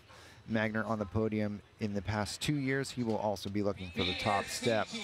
Right next to him will be Simon Daniels of Belgium. This young man winning some races at the Intelligentsia Cup last season, jumping over from the Lotto Development Program into Butcher Box Pro Cycling this year. We're now looking at O'Negilo in the all-black, racing for Nashville Local Cycling. He's part of the D1. Oh, switching them up. Apparently they switched places. So this is actually Owen there. I believe that other young man is Alberto Vargas. Yeah, so Vargas there in the all-black. This is Owen. These guys are not lining up in order as we would expect. Here we are from Foundation Cycling. This is Mr. Vargas for Foundation Cycling. These guys racing the USA Crit Series as well as the NCL. This is Brian Gomez for Rainstorm Racing. Gomez, very, very capable. We'll be looking for him. He has numerous wins, also racing under the Colombian national team on the track this winter, so he'll be bringing a whole bunch of fitness. Ladies and gentlemen, this is your program. Work up Jonathan Prim out of Austin, Texas. Connor Malherbe, also for the Cliff Family Drifters. There's Cesar Marte, I believe, for the Nashville program, another D1 program. Emil Abraham, certainly keeping it going here. Oldest guy in the field. He is, absolutely. And finishing off is Dave Gutenplan there on the right in the all neon. So a great set of full field here tonight in Sunny King Criterium for the Anniston, Alabama race. The whistle has just been blown and we are now racing 110 men, racing full gas here tonight. We are racing the first race of our USA Crit season, and it looks like David Gutenplan already has an issue in turn number 1 as he raises his right hand going to the pit.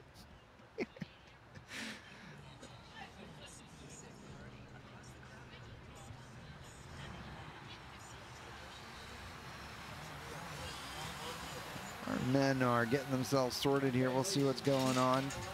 Oh, crash. And some boys doing a little fence rearranging back there as they come out of turn number 2. And this young man is going to get himself set. Now we are in a Criterium first lap. Oh my goodness. He's going to need to get himself some neutral support there. He's got a little bit of time. He can get himself to that finishing line, but we're going to get ourselves some staffing over into turn number 2. Turn 2. With these big fields, if they make that left-hand turn, they have that cross light, which can be a little bit tricky to see. And so we have one gentleman there putting himself into the barriers early on. That's Luke Manning for ETP Cycling. But already we're seeing our riders come up and through. Nice sunset here in Anniston, Alabama tonight. Perfectly clear skies, and it's going to be Atlanta Rise coming through the start-finish line.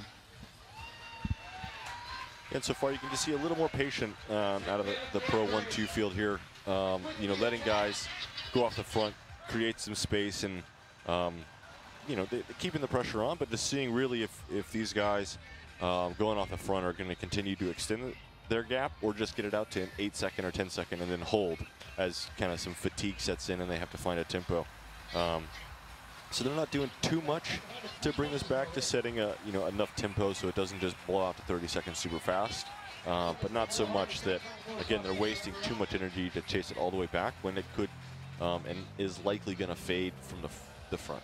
We're seeing Gage Heck already getting himself into this separation. Interesting to see Gage, one of our, you know, he's on the national team for Cross. He's been trying to do a lot of things over in Europe with Cross. He was on Evolo for a number of years, and now he's aged out of that program. He's now on the Volusius team with the Rubber Duckies, bridging himself across to Atlanta Rise. And we're going to see where these guys shake out. Caleb Landgrave is your rider for Atlanta Rise, and Gage Heck. Yeah, and Gage is going to be one of these guys. He's, you know, stepped away a little bit. He's on this smaller team, and you know there's a lot of riders in this group that don't know who Gage is and don't recognize the kid, and give this kid some leash. It could be very, very dangerous for him, as Gage is a guy who can, you know, on a course like this, is one that suits him very well. Could solo, make life very difficult for these larger teams. But I do know he's now working, I think, with United at the airport doing traffic or plane. Gage? Gage, yeah. Wow. So he's directing planes down at the Denver airport. Like with the light sticks and stuff? I believe so. Or he's working his way to the light sticks. In my normal daytime job, I visit and work with his dad. Okay. At a shop, and so he's kind of filled me into what Gage is doing and all that stuff. So very cool. He's having fun this summer, and then working on trying to find himself a good cross program to head back over to Europe later this winter. Amazing. I love that. That's super cool. Good for him. Big field here. 110 on the start sheet. What do we think? We think first like 20 minutes we're going to be getting rid of the back third of this field? Yeah, people are just going to find their space, find their legs, the tempo right.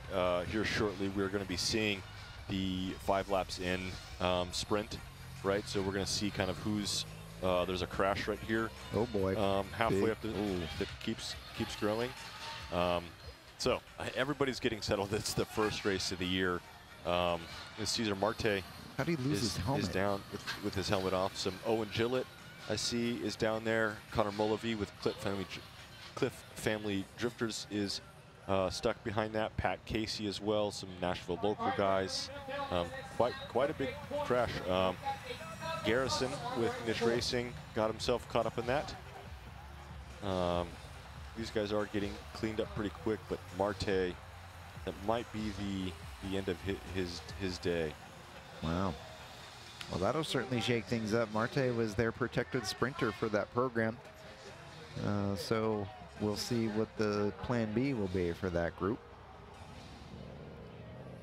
Ty Magner's here by himself. He's with the blue helmet and all black kit, racing for Legion of Los Angeles. And be interested to see how he floats near the front. I guess really just to keep himself safe and out of that type of scrim, right? Exactly. And this yellow team, yellow-orange, is the new Rainstorm Racing team. You know, this is the combination of Texas Roadhouse and American Cycling Group from last year. This is their new look.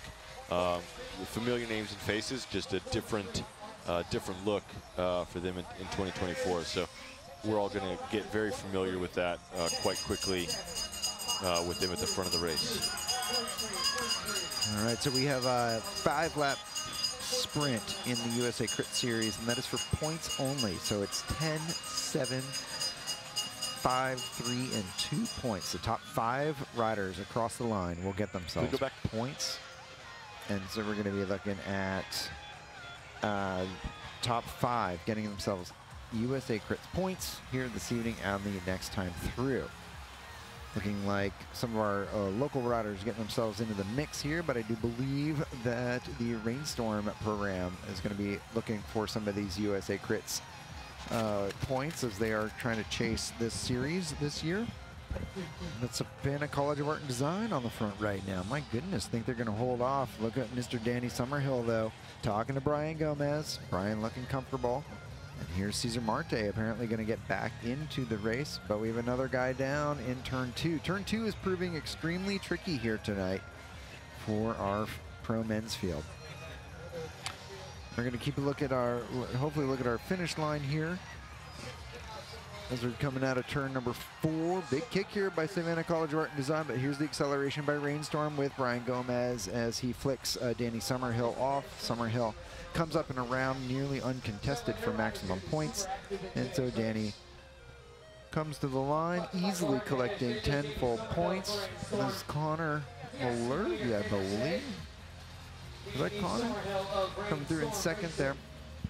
Yeah, you can see Ty Magner right there, just a third, fourth wheel coming out of the sprint, didn't follow the acceleration, but what it does is it puts him right at the front of the race for the counterattacks. It also, he's reading the race without spending too much energy, and so he's just, if we're looking at if you're a single rider trying to race a perfect race, he's starting off on a really great foot that he's not spent too much energy.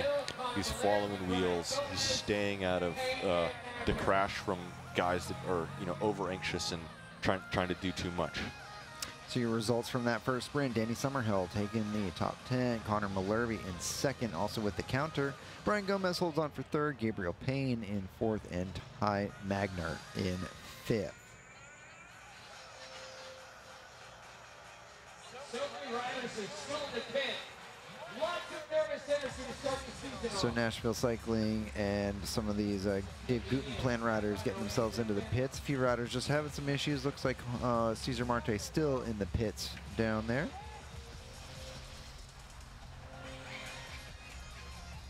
And the rider field sort of spread out here momentarily as the riders come by. Little counterattack here by Will Harden.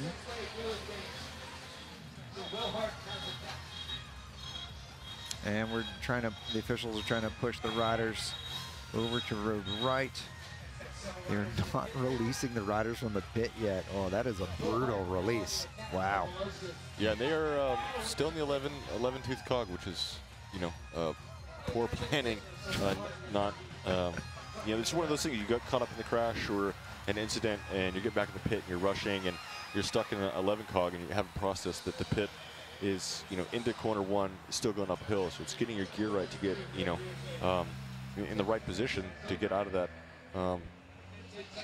into a good position. But we can also see that in that big crash, same thing, officials held that group until the back of the peloton passed them. And it's going to be some hard work for guys like Ian Garrison back there and some of the other larger names that got caught. It's going to have to work their way through the field in an expedited manner, but also be patient and efficient with it, so they have some legs in the last 20-25 minutes of this race. Yeah, I mean, these first, we'll call it 45 minutes are really just about getting to those final minutes. So you got to just, you know, do what you need to do to get yourself there cleanly. This field's starting to string out a little bit, though, in pursuit of Will Harden. Well, looking through the armpit, and here is the catch at the start-finish line. Riders just going to ride right on up and over and through, and the boys are all single file. Danny Summerhill coming through looking very comfortable, and Cesar Marte still in the pit. How many laps does he get in the pit?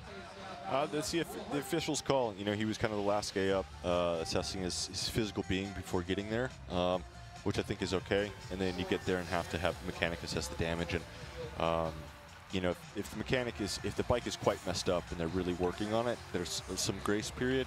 But if it looks like the mechanic is slow rolling things, and they are gonna get, in that instance, the first 5 minutes of the race. So it's, as much as our rules are black and white, there's a little bit of grace period. You're gonna have to get, and you know, the officiating crew, you know, is experienced. They can read a situation in an authentic manner to kind of, you know, give some grace, to give everybody the best chance they can to get back in there. You know, without overdoing it, right, or without underdoing it as well. So part of the game is playing the pit game well. Yeah. Mr. Michael Hernandez on the front right now, former amateur national champion in the Criterium. Did he get his police certification down there in Florida? Yeah, I think he is now officially a policeman down there, following in his dad's footsteps. Cool, good for him.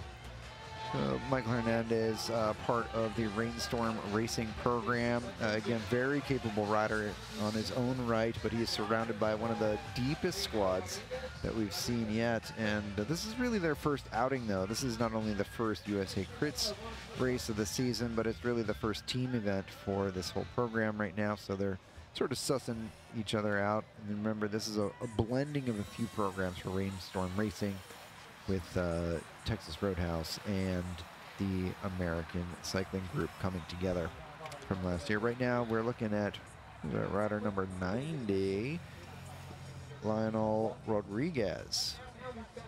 He's done the professional pin job, make that thing as small as possible, make it hard on those number counters, heavily folded. Again, it's part of the game you play.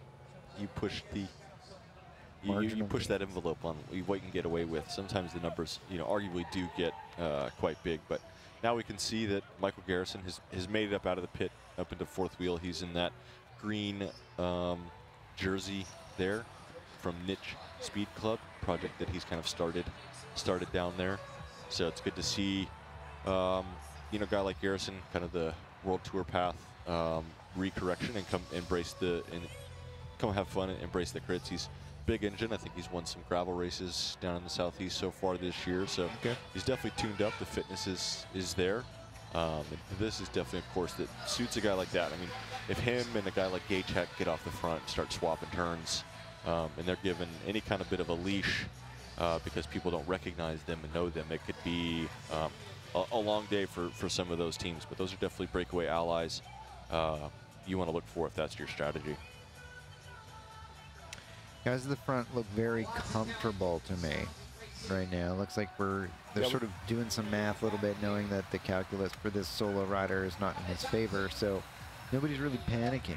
Yep, just hanging out, kind of going with flow, and here it is, Gage Heck. And I think anytime we see the pace really come off, where it's that spread out and guys are looking around, Gage is not of the mindset to just sit around. He wants these things to be hard for 60 minutes, and it be kind of, you know, who are the guys at the end of 60 minutes that can really ride. So it's a blessing and a curse for him to want to ride that way, but he's very much a good ally in a team. But if you got a guy that can just motor for 60 minutes and use it to your advantage, it'd be very fruitful. Yeah. Ty Magner in that blue helmet still looking comfortable. There's Gage coming through in turn 4. This rider still, he's been off the front line all. Rodriguez for MC Cycling Team out of Lawrenceville, Georgia. So he's put on a good effort, put on a good show, but Oliver Flout from Cliff Family Drifters driving the pace up the hill, pulling a work hard, be humble guy, and got Michael Garrison with him. Emil Abraham getting into the front as well, but it's funny, we see this race play out in, you know, a couple years of trend, and then something bucks the trend, and then people become hyper aware. So people are going to look to, you know, previous years, you know, a group has lapped the field late. Okay, I'm going to be conservative. You know, I don't want to miss that late move. These guys aware of the TV cameras and waving to their fans, friends, and family that are tuning in. And if you're just joining us, thank you for joining us here at the USA Crits Kickoff to 2024. We are at the Sunny King Criterium in Anniston, Alabama. My name's Gabe Lloyd, and alongside Daniel Holloway, bringing you guys all the action throughout the day. And we're wrapping up here with our pro men's race. Currently, we are about 15 minutes into the race. And now Gage Heck jumping off the front for the second time in this competition. Yeah, if I'm reading this race, and you know, a guy like Ty will know Gab, Gage, a couple of these guys, you know, with each attack I would take it more serious from Gage. The first one I'd, you know, definitely have my eyes up and watch how much interest he's putting into it, how much his gap is going out. So the first one I'm not caring about. The second one, I'm paying a little more attention, and you know, Ty, I would imagine, as he's watching Gage go up the road, you know, maybe the 5th or 6th time if Gage comes back, Ty's going to be present, you know, because he knows the fatigue in the field is wearing. A guy like Gage, he doesn't deteriorate like 90% of the field is going to deteriorate over a hard 1-hour race, just because that's who Gage is and what his ability is. So as a sprinter, knowing that, right, like you got to let him do a little bit, wear out his tank, but at some point you do want to join him if it's going to head that direction. And we see these yellow kits of Rainstorm Racing now coming to the front with Michael Hernandez and Danny Summerhill. These guys have been brought here by none other than Thomas Craven, who has an illustrious history in our sport. We got a chance to talk to Thomas yesterday at the pre-party over here in Anniston, so we're going to hear what he had to say about today's race. You know, this is going to be the first race with a full squad for us. So, you know, we just got kit, we just got bikes, we just drove the van and just got stickered. So, you know, we're really flying by the seat of our pants here. So, you know, all these guys are ridden together. We've all raced together. We're going to have dinner together tonight, so that'll be the first team meeting. So hopefully we can pull it all together and put somebody on the front. We want to be winning every single race that we go to, and that's the goal. Obviously, we're going to get beat. You know, we can't predict the future, but you know, that's our goal. We're going there to win and have fun and do the same thing that we've always done.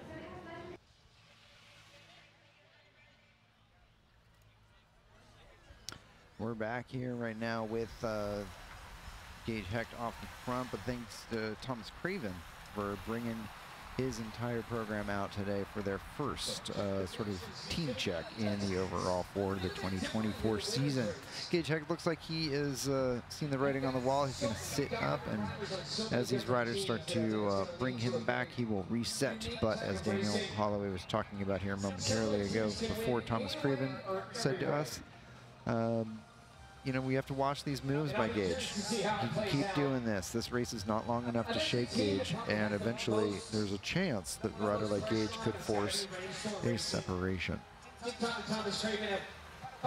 Field right now still largely together. We have certainly seen a few riders come off the back of the race. We had a large crash about 5 minutes into the competition, which has affected some of the final kick finishers, such as Cesar Marte. See if they can recover in time for the final kick. We're looking about just about 19.5 minutes of racing elapsed. Paces have been nice and high throughout. 110 men started tonight's competition here in Anniston, Alabama. Great to see such a large turnout for this race overall. Many of them still here in the race. So this four-corner crit, deceptively hard though. The load builds on the legs, and here we see Ty Magner. He is here by himself tonight, and he is now taking up the front, doing some pace setting on the downhill, and he has forced a gap that is now drawn out, let's say 4. Let's get our drone caught up here, but we now have 3 riders. Michael Hernandez is part of that at the back of the group. Interesting split here, and I believe that's going to be Simon Daniels from Butcher Box that's going to try to bridge across, but Ty Magner forcing the split. Did you see that one coming? It doesn't surprise me, right? This is, you know, very much an ideology that I would have followed as an individual rider here, feeling confident in myself. Is, you know, Ty's fast. He knows how to win this race, but it also is very difficult if he's going to race a full Rainstorm racing team, right? If he's going to go up against Butcher Box that has 4 or 5 guys, and you know, all these guys, people that have teammate, his best chance is to make it a smaller and smaller group and isolate some of these bigger teams and you know, faster riders into a one-on-one situation and trust his stuff. And at 20 minutes in, it's really good timing, you know, like we've seen in other races. It's a time period in which a majority of people are going to ask and want some respite, especially if they've been at the front. It's typically a reshuffling point where some of the better guys can kind of end up shuffled a little too far back, and then some of the B riders end up in the middle that can't quite follow, and that's why the gap opens quite quickly. So what we're going to see here now is Hernandez isn't going to work too much, right? Because why should he? Ty is frustrated for sure, and now it's really for these other smaller team riders to just kind of commit to this, get it away, and then figure it out. He doesn't want to let this guy go. That's Simon Daniels from Belgium. Really strong rider. He really had an impact on Intelligentsia last year. Just a quick inventory of who initially made this split. It was Ty Magner, Michael Hernandez, Simon Daniels, Roderick Asconga Diaz, Asa Black, Keelan Ontiveros, and Will Hardin making that initial split. So this is Ty, a little bit frustrated. He swings off, and he sees that nobody pulls through and stays on the wheel of Daniels here. All right, Ty wants this to stay together, as Daniel was just talking about, and you know, his frustration evident. Yeah, and he's got he gets one opportunity to kind of yell at the group, get him motivated, and then he's just got to put his head down and let it roll. You know, keep these other guys motivated. Ignore Hernandez for 10-15 minutes. Let this thing get 20-30 seconds, and then try to have a conversation with it. Try to, you know, wear him out, make him tired. But establish the breakaway first before you get too flustered, and things just come back, and it's a little bit of a wasted energy. But and we can see it's kind of ones and twosies coming back. Garrison makes the move, reads the race well. And then another Rainstorm Racing guy. And that's Rodriguez, I believe. Looks like Alfredo, who's not a guy you want to be countered by. But that's Gomez, actually. And Brian Gomez, I think, was coming across from the field at one point, and I think Kyle Perry's the other yellow back there. So we're, you know, seeing the front of the field right now, potentially seeing a nice counterattack, but Rainstorm now represented in this with Brian Gomez. Now, Gomez is part of this with the Rainstorm program. Gomez has been racing with the Colombian national team on the track this winter, just coming off of Pan Am Games, I believe, in Los Angeles. Yeah, very successful campaign down there with Team Colombia and himself. But as we get back to this, right, Ty leaves himself a little, you know, vulnerable to a counterattack of Garrison and Gomez and guys like that. And you can just see the motor on Garrison and is really going to test this field a bit. But if we get another Rainstorm guy up there, Work Hard, Be Humble guy, Butcher Box, you know, definitely you really start to isolate the rest of the field and who's going to chase. It's going to have to be a big move for Ty after things settle a little bit, that he might take one or two guys with him. So interested to see how this works out. Again, under that ideology of 3 minutes, 5 minutes hard, really establish this thing even though it hurts, and then do inventory, do check. You know, if you need the rest recovery, you can basically stop working and go back to the field, right? Or you like it, find a way to recover in tempo mode with 6 to 7 other guys. And the wind has really died off. We can look over at the big flag. It's basically hanging straight up and down now, and that helps the breakaway coming around corner 2 into the backstretch. They're not having a headwind slowing them down. They get to carry all of that momentum. Rainstorm with 2 in here with Mr. Kyle Perry also now making contact, but they also have, I think, Sunny in this other chase group. So a lot of representation here. I was witnessing a little bit of bunching up occurring on turn 1 in the middle of the field. And to me, that would also indicate that there's a chance for some of these smaller groups to be able to carry more speed throughout, because eventually the field's not going to be able to pedal their way back into that disadvantage. So some drop riders now getting a little bit into the traffic as they come through the start-finish line, but your leaders establishing a larger group at the front. We're about to see what I would call probably a first break of the night's contest come together as we get into turn 2 back there. The rest of your field just struggling to get into contact. Mr. Kyle Perry now on the front for Rainstorm Racing. He is joined by Brian Gomez right behind. We're going to take a look at who is that. Andrew Jeanette right there, first Butcher Box. Peter Oleniski, second Butcher Box rider. Summerhill made that move. Work Hard, Be Humble guys. Behind, we're just really going to see who's going to help Ty Magner. You know, he's going to want to keep the tempo up, but he flicks his elbow. Who's going to be present and wanting to help? So this break, there's 3 Rainstorm. They do have to participate the first little bit, so they keep guys motivated instead of trying to sit one guy and the rest of the group feel frustrated that one of them is resting this early. They need to kind of commit to blow the gap out and then pick who's going to start resting once it stabilizes.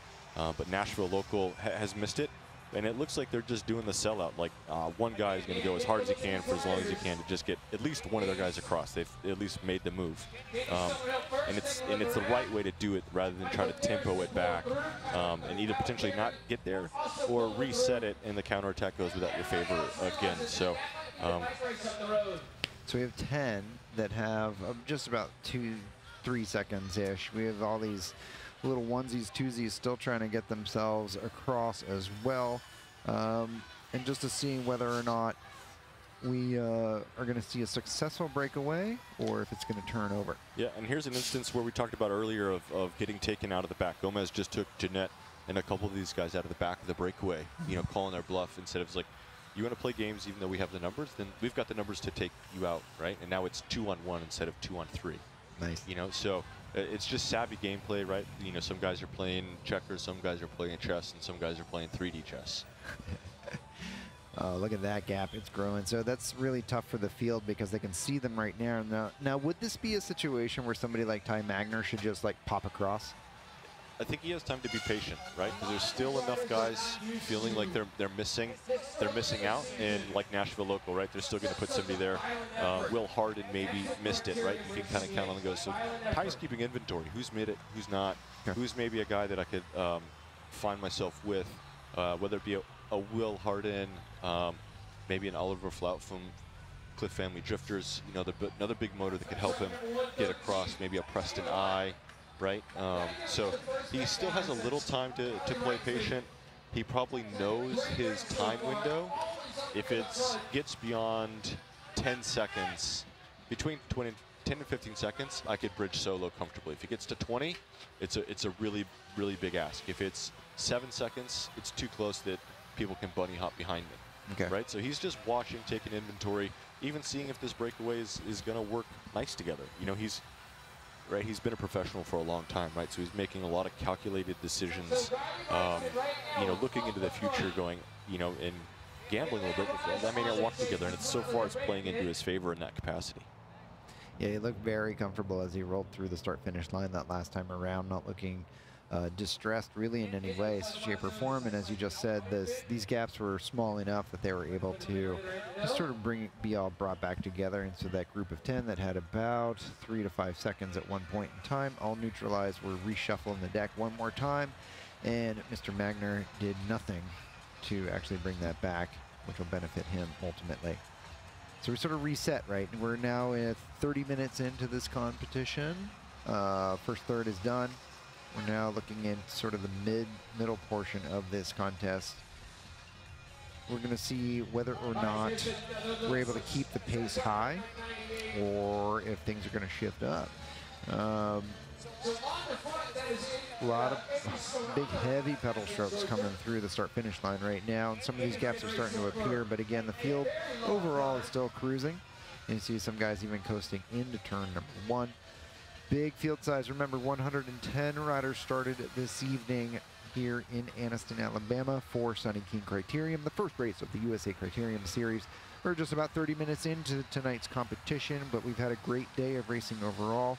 We wrapped up 2 SEC Collegiate Championship races for men and women this afternoon. We've done our professional women's race where Legion of Los Angeles went 1-2 with Kendall Ryan and Alexis Magner holding off Harriet Owen for third. And now we're into our professional men's race that started with 110. 30 minutes in, not yet into laps. We're still going by time here in Anniston, and we're looking forward to seeing how the final 2/3 of this race play out.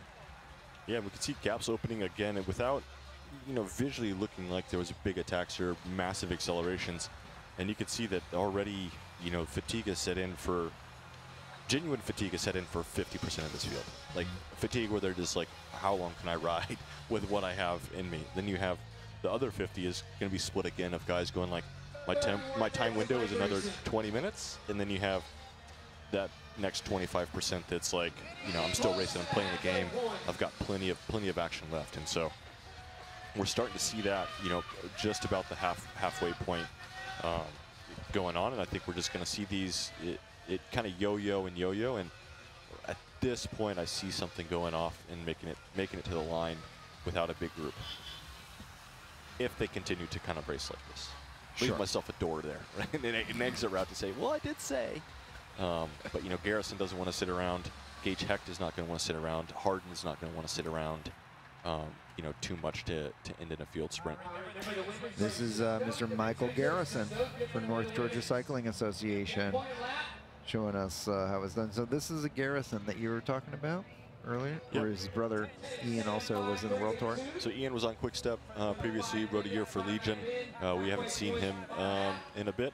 And then, yeah, his little brother having some fun, getting some photos. Doing a bit of a mixed schedule from what I understand, doing some gravel, some crits, you know.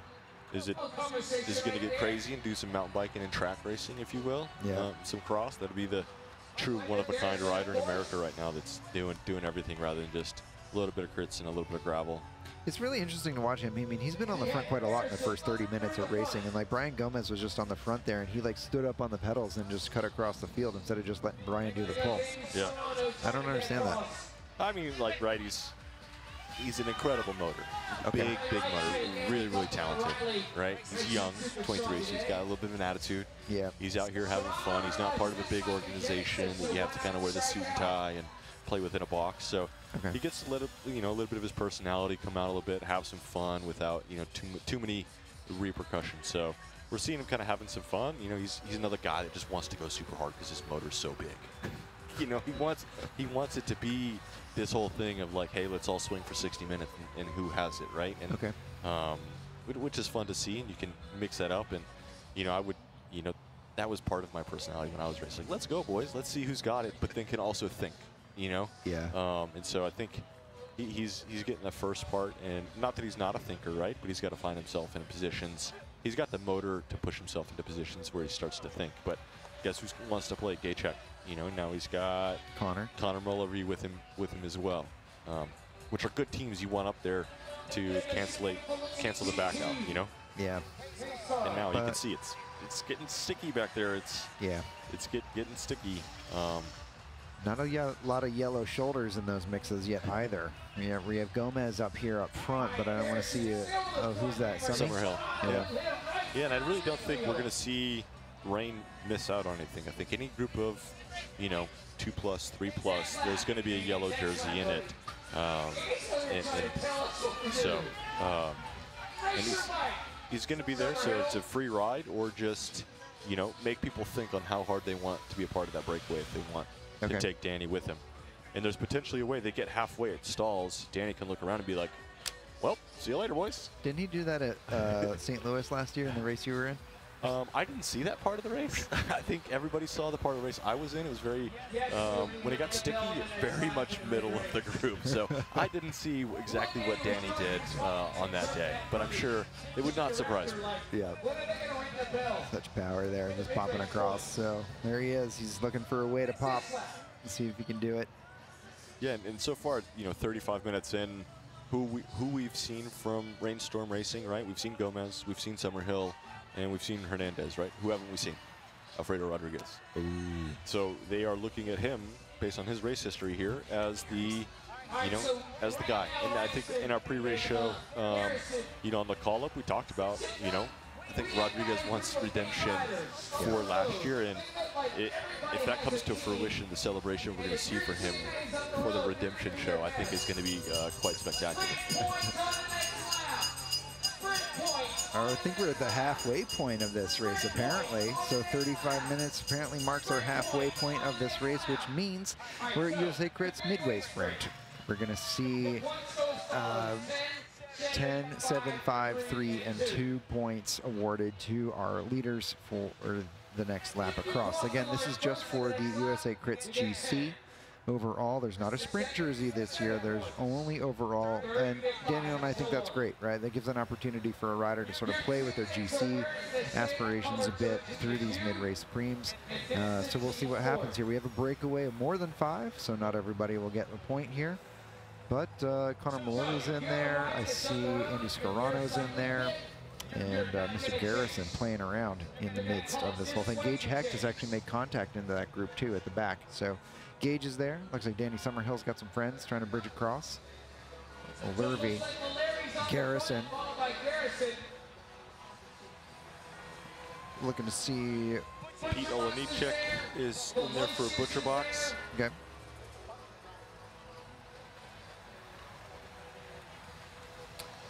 Garrison coming through.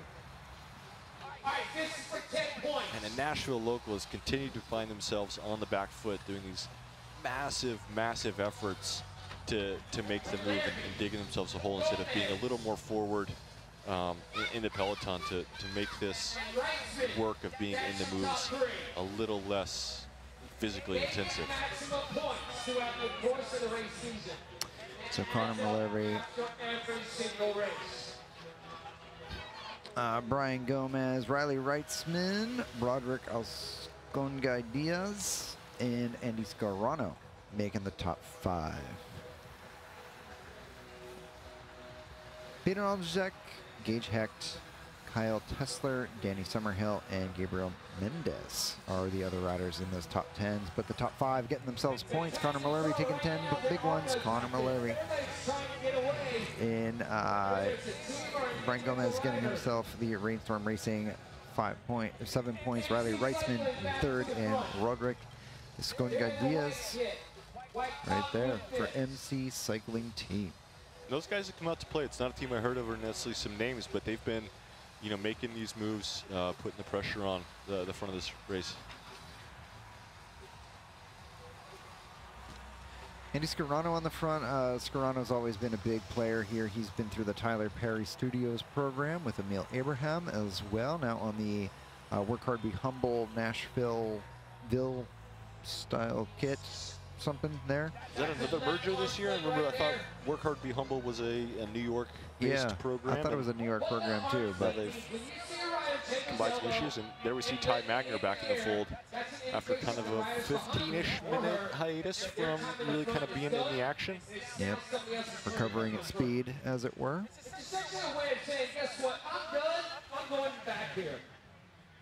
And almost a reshuffling of the deck after that mid-race preem. So.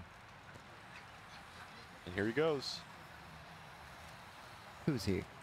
Ty Magner. Ty Magner, boom. Counter. And who's drawing out? Simon Daniels. Garrison. Garrison. Gomez. Rodriguez. Oliver Flout, maybe? Yep. Ty Magner, Legion back to the front. So we got Winter Fox, North Georgia, Legion. Now Daniels don't not want to just get some open leash there. We'll see. I'm sure nobody's really let the leash open up too much for anybody throughout the night. From how he's racing now to how you saw him race Intelligentsia, is he a little more controlled in the team environment versus Intelligentsia, that Belgian team could just pop off and fly off the hips, where it seems like now it's a little more calculated? I mean, clearly he's going harder, you know, but is he a little more calculated now that he's integrating into a year-long environment versus just swinging like he was swinging at Intelligentsia? Perhaps, yeah. I mean, I think when you come in with a Lotto Devo team, you know, you got a lot of guys who can hit and hit it hard, and they also really mixed up the overall race when they were in at Intelligentsia, which is now the Chicago Grit. You know, now he's sort of in a little bit of different dynamic, but he's certainly biding his time, right? He's not forcing the race. He's waiting for the lulls and then hitting it.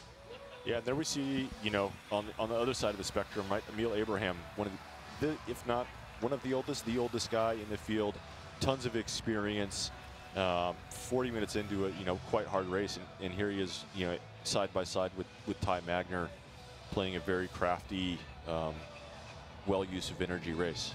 And he's, I mean, very small. We can't see him. You know, barely. There he is, right there. Red helmet, red arms. Amazing. Yeah, Emil has been through and through so many great programs, and he knows exactly how to survive in these races. There he goes in the bottom right of the corner screen. But Emil Abraham, a long time participant in racer, and always at the front too. He's always been was up at podiums for a long time in his own right. He's now mentoring a lot of riders in the Tyler Perry Studios program. We actually got to talk to Emil earlier today and get his insight on some of the inputs of these first race seasons. Let's hear what Emil Abraham had to say. I mean, I just think it's going to be fast. This is always a fast race. It's a little bit of a difficult course because you have a long hill from turn 4 all the way up to turn 2, really. And, you know, I think a lot of the big teams are going to come out to try to make it hard, split up the group early, and it'll be, you know, a lot of survival. But I think there's going to be a lot of nervousness also in the group just because it's the first really big race of the year. And, you know, we just hope, like, you know, it's going to be a nice, safe, clean race. It would be really hard to say, you know, based on, like, I haven't seen any teams race yet. So it's really difficult to say whether it's going to be a breakaway because you don't really know the style of the teams and how they want to race, if they want to bring it down to a field sprint or produce a breakaway. So that will be a different dynamic to you know, on trying to figure out as the race goes on how this is going to play out. So I think it's going to be quite interesting. Perfect. All right, that was Emil Abraham, hearing from him on what we could expect from his perspective for tonight's first big race of the season down here in the Southeast. Got a little bit of a change in situation already, though, as we see just this small group starting to form up at the front of the field. And one of the riders we were looking at is Riley Reitzman that was in this mix. Riley Reitzman, is he over there? Yeah, Riley Reitzman's now not part of that anymore. And we've now seen a shift once again. Multiple shifts occurring quickly, starting to indicate the snapping of the field, and there's some full gas. There is Brian Gomez. He is looking mean. Look at that. He's all in. He's got Rodriguez Gomez with him. That's their guy. So Gomez is going to put in one of these efforts that's just basically going to put him on the edge of getting himself dropped. Okay. You know, he's going to drive this thing out as far as he can without dropping himself, so he can still be an ally to Gomez. Now we got Simon Daniels there as well with, I believe... Is it Roderick Osconga-Diaz? Yes, and another strong, but you can, body language, facial expressions tell me that he's kind of on the limit. But, you know, it's going to be interesting to see what his take is in the next lap, and then how Simon Daniels reads his situation with Gomez and Rodriguez there. This is really good for Rainstorm Racing as far as getting Alfredo protected and isolating himself away from the rest. But Simon Daniels is definitely going to be one of your men to watch. We had him as a pick on the call-up this week for top 5 overall, and he's now proving that he could be worth that pick as he starts to wind himself up here. He's helping us create this separation, and once we see Brian Gomez back on the front, we will see that pace lift one more time, all in favor of Alfredo Rodriguez, who is on his wheel. These guys want a gap. They do not want a lot of other riders in this move with them. Rodriguez wants to push hard. He wants to establish and just dig deep, as Daniel was talking about just moments ago. He wants to almost drop himself out of this break, but the rule number 1 of a breakaway is don't get dropped, and so he's going to do what he can to establish the gap and then protect it for his teammate Alfredo Rodriguez, who is now on the front. Yeah, now that we see in the background Garrison chasing. And these guys got to just keep it, you know, at a hard pace. It really tests the fortitude of, you know, who in the field really wants to be a part of this. You know, really, Rainstorm has moved to the front with Kyle Perry, Summerhill, Hernandez, all keeping tabs at the front of the race. That way, if there's anybody that turns around, they see a Rainstorm guy and is kind of thwarted from attacking. Ty Magner in the blue helmet, there's about 20 guys back. You know, he's just seeing how it plays out. You know, is this gap going to come back because the breakaway just kind of comes apart a little bit, or are these ones and twosies really committed to bringing it back? You know, Cliff missed it, right? That's an ally that needs to be a part of this race. Really, Atlanta Rise, we have Garrison, we have Gage Hecht, right, has still kind of missed this potential breakaway. So Ty is definitely kind of keeping tabs and looking at, you know, this situation as a potential ally of who could be there to follow. Also, work hard, be humble. Anthony Serrano is right there, who has been, you know, quite active and present in a lot of moves as well. Connor Millery now taking over the pace setting. Will Harden right behind him, but Danny Summerhill marking that, I believe. And so we'll see what happens here. Now these boys initially putting in big digs. And look at that. Summy is now backing out the group, and Harden is going to try to pop across. Garrison's going to try to go after it, and Summy is going to respond to that. So a little bit of dynamics playing the case, but Danny Summerhill comes out of turn 1, and he didn't pull a fistful of brake, but he just sort of eased up. Yep. Yeah, no, totally. And it's part of the game, and as long as it's predictable and smooth, right, it's just it becomes frustrating, right, when you guys are working and keeping momentum, and you're able to take that away from them. So it looks like the field is flat. You know, a couple of these guys that are wanting to chase have been quite active, right? Garrison seems unsure, not that he's tired, but he's unsure on exactly what to do and how to fully commit. It's same with the other guys. Everybody's just kind of like a little unsure. Rain has really put themselves in a great position to follow stuff and, again, thwart people from really doing too much. And there's not a lot of time left in this race, right? 30 minutes? Yeah, it's still a good amount of time. Well, we've already done the midway preem, though, right? So, like, we're definitely through the halfway point, yeah, according to the officials. So you know, I think that there's going to be a little bit of last gasp effort here by the field to try to roll this back, and it looks like, I wonder if any of the other field riders are going to do this. This is Garrison one more time. Coming across solo. I mean, he timed it well for everything to stabilize, right? He's no longer having to race Gomez in blowing out the gap, right? If Gomez is going 60K an hour, to get there, you got to go 65, 70K an hour. That's like basically impossible. You've got to wait for that breakaway to stabilize in its pace, you know, so that way when you do go, you're riding faster than the breakaway to actually get there. And then, yeah, Riley as well coming back up to get himself a part of that move that he was originally part of and just kind of missed that split. Yeah. Showing. So that is Riley Reitzman coming across? Yeah, we just went by in the gray helmet there. He was, if you remember Gateway Cup last year, my live stream product, there was a moment in that race where I was like, we're going 300 watts, 400 watts, 500 watts, 600 watts.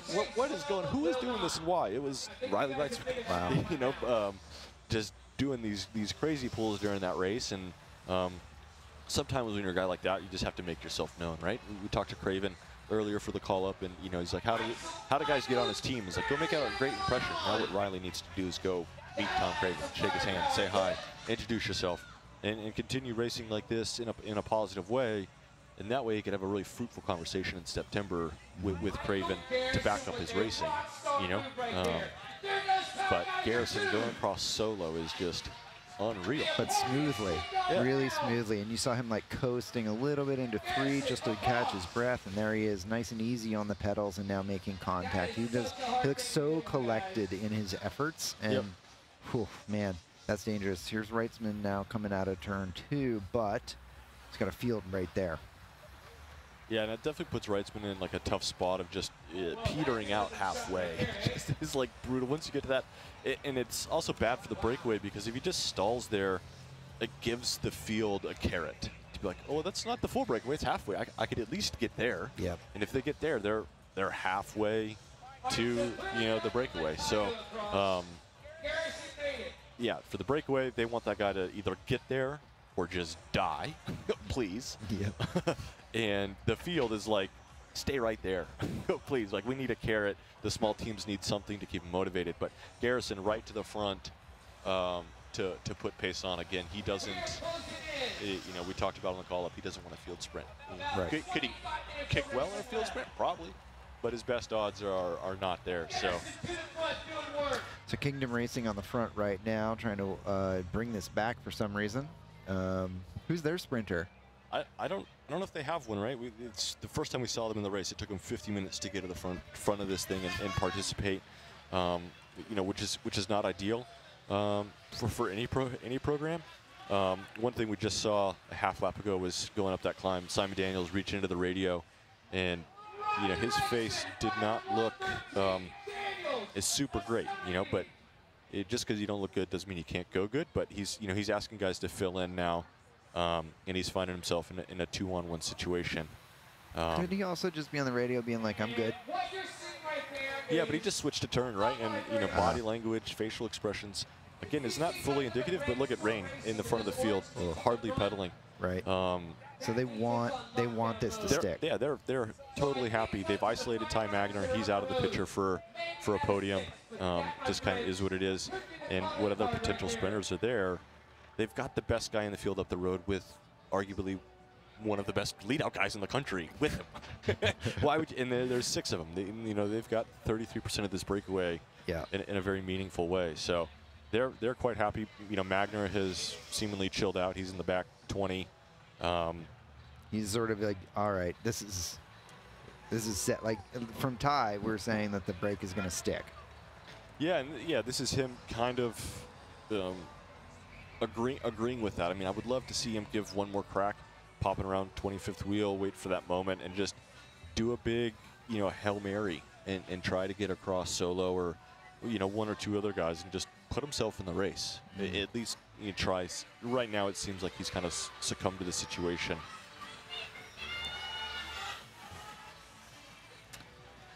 You see the guys, as they come through the start finish, we do have a big LED screen behind us, and the riders are looking up at it to see what the gap may be. There's no real interval clock on it, but they can at least see the distance, and the distance is significant as they come through. Now, this is Simon Daniels popping off the back. Is Daniels having a hard time and as he comes through? So Garrison pulling through there, but the gaps the Garrison is putting there are on purpose, whereas it looks like Daniels is now starting to skip pulls. So the big strong man from Belgium starting to crack a wee bit in the breakaway.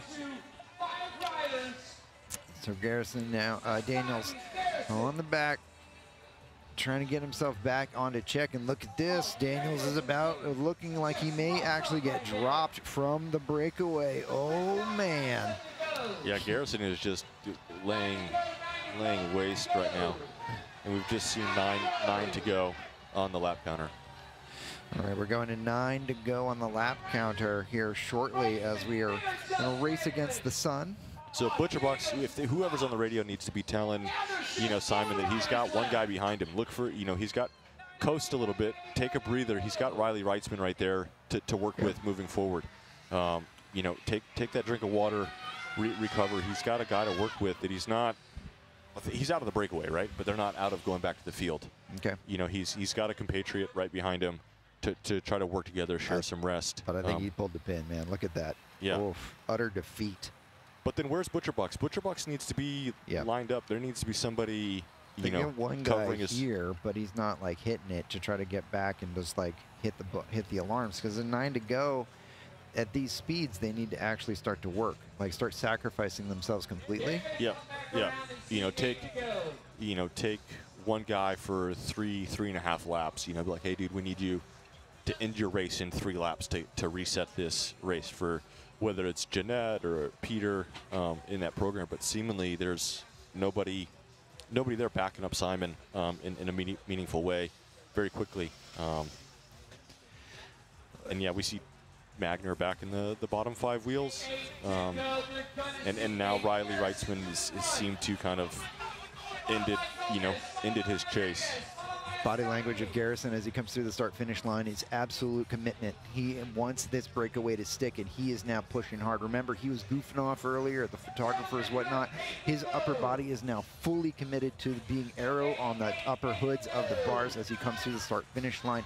He wants this gap to balloon out as much as possible, knowing we've got 8 laps to go in the finish here. And Garrison now may be the compatriot to Rainstorm Racing to try to help them keep that gap alive. So your odd man out becomes Rodriguez Ascunga Diaz. So we just got, time split 18 seconds. It's there. It's like on the cusp. If there was a couple guys in the field that just went full ham, full bananas, this thing would come back, because Garrison needs a little bit of time to recover. The Rain guys need a little bit of moment to reset as well. And so if there's some real commitment from the back of the field, there's a chance for this reset. But they have to do it relatively quickly before Garrison gets some wind or Gomez gets some wind back in their sails to finish this thing out. Yeah, I mean, but just by time alone, I mean, lap times are being pretty quick. It's 2 seconds a lap, which is not unreasonable, especially on the course with the hill. What's he doing, though? Now he's sitting up and putting his sunnies on his head. He's going to lose that race. But I think, Garrison has got to take a couple laps to chill, but give himself enough time to take a couple hard cracks at Gomez and Rodriguez to see if he can't, wear one of those guys out, or particular Gomez, and get himself into smaller numbers. I think he's got the motor to take a couple really, really strong cracks and either drop Rodriguez or potentially Gomez out of this thing and make it a one-on-one situation with Rodriguez in the last couple laps. I think that's his best chances. He's got to take some recovery and then start playing some aggressive hardball. I'm confused. It looks to me like the breakaways body language is like not fully convinced that they've got it or something, but is that the inverse of their body language? They actually think they fully are safe, and so they're easing up a bit. No, they have to take some respite. They have to come up. they went hard. I mean, watching Rodriguez's face and body language, he was participating in the pacemaking, or not even pacemaking, the acceleration of the group to get it out to this. You know, it just wasn't a free ride for him on the work of Gomez and the others. So they also need a calculated break, respite to come off the pedals a little bit, and that's, you know, what we're seeing. I don't think they're fully confident, you know, yet that it's going to be, then it's going to stick. Again, any course with a hill, things can change, you know, quite quickly compared to a flat course. So they're not in the clear quite yet with the current gap. Okay. Right now we're seeing another sprint lap coming up, and this is for USA Crits points only. 10 points for the winner of the lap, 7, 5, 3, and 2 on down for the overall results. So, you know, we're looking at a very interesting situation where Rainstorm is certainly committed to the USA Crits series, so maybe they go for it, but ultimately the win is worth a lot more than this intermediate sprint. And so perhaps they just bide their time and just roll through at this juncture. We'll see what the dynamic is from the field, but these guys now checking their shoulders, seeing where they're at. These guys are collecting themselves for the finale. Looking at the final 6 laps of the USA Crits opener for the season here at Sunny King Criterium in Anniston, Alabama. 18-second gap right now for your leaders, and here being led by Brian Gomez, Alfredo Rodriguez, Roderick Escunga Diaz, and Michael Garrison.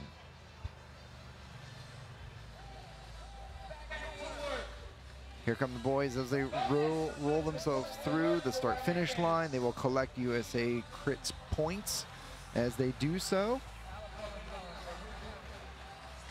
There it is. 10, 7, 5, and 3 are awarded at the line. It looks like ButcherBox will take 2 as they try to bring this back. They may have waited a little bit, but, well, we'll see. 2 seconds a lap, you said before. Yeah, that was at 18 seconds, right? So, yeah, you know, that they need nine laps. So at this point, it's becoming 4 seconds a lap, 5 seconds a lap. It's, you know, now becoming unreasonable, an unreasonable ask.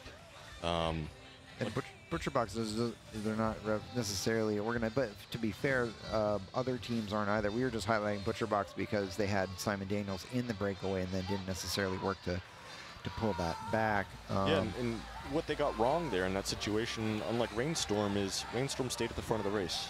They weren't like, oh, we got our 2 best guys, and, you know, we'll go back to 40th and hang out. They stayed attentive at the front of the race to do their job to protect that breakaway. ButcherBox didn't do that. ButcherBox didn't keep at least 1 guy in the top 10 to monitor anything, to protect Simon, or be there in a situation where if they get the radio message, hey guys, my legs are dead, that they could just start riding again, start, you know, bring that break back, and then almost ask Daniels to continue to pull through. But when he pulls through, like, hey, slow the break down. We're chasing, you slow the break down, not let it get to a point where, like, hey guys, I've been dropped, come to the front. Right. And then they're out of the position. It takes them 5 laps to get to the front to do anything. It's all for naught. This could be John Brock, or no, excuse me, actually this is going to be Outlaw. So with Kyle Perry. Yeah, Kyle's trying to get there. Get an ID. It's number 34 as he comes through. So that's going to be Luke Fetzer. Fetzer of, it's Luke Fetzer. My goodness, that boy's good. He had a very good Tour of Labitibi last year when he was on the national team. So Fetzer now apparently racing for Williams Racing with the Outlaws. It's a good pickup there by Justin Williams to grab Luke Fetzer off of hot tubes for that. We'll see a lot more of him this season, I'm sure. As we come into the final kicks here, we're going to be looking at 4 laps to go right now. 4 laps remaining in tonight's contest at the Sunny King Criterium in Anniston, Alabama, first race of the USA Crit Series. We have about 15 to 18 seconds for our breakaway, and the rest of the field starting to come apart even as they are getting into the final 4 laps of tonight's race. Also in a race against the clock as we are getting our boys to the finish line before the sun goes down. And so as we come around turn number 4 here with the field up at the start-finish line, we have our leaders as they come through, and they're about to see 3 laps to go. Garrison now leading it through. In second wheel will be Roderick Asconga Diaz, and Rainstorm Racing right behind with Brian Gomez, and the fourth wheel is last year's second place finisher, Alfredo Rodriguez. Now, Rodriguez has won this race before. He certainly knows how to do it, and so we will be looking to him to see whether or not he can get himself back on the top step tonight with a fresh team. Man, what I didn't see, what I would have really liked to see from Garrison is, with 5 to go, try something. Launch one really good one and see what happens. See if you can crack Gomez, enough. Like just shatter the brake. Yeah, see, and yeah, I think he. So gap is at 15 seconds. It hasn't gone out. It's actually come back a little bit as the brake is finding that sweet spot of how hard they just need to ride, and then the fluctuations from the group. But still, not a ton of organization from any one team. The Cliff is not lining up. The rest of Rainstorm isn't lining up. Butcherbox is not lining up. Kingdom isn't lining up. So nothing's actually quite stabilized in any one way. But yeah, so I think this may stick as we come into 2 laps to go now. 2 laps remaining for your leaders, and the gap staying or expanding even on the final kick. So we'll be interested to see who goes for the rest of the prize money on the line here tonight at the Sunny King Criterium in Anniston, Alabama. Here's your boys, and here comes some of their first premises of our lead out as we see Brian Gomez on the front. These guys have to go late in this because they only have so many of them in order to preserve themselves. Rodriguez is trying to sit at the back of the field, or back of the break here to try to preserve himself. And this is your man, number 43, Brian Gomez, with Rodriguez on the front, though. So Gomez, interestingly enough, taking the back with 2 laps to go. Rodriguez. And this is where time can dissipate from a breakaway really quickly.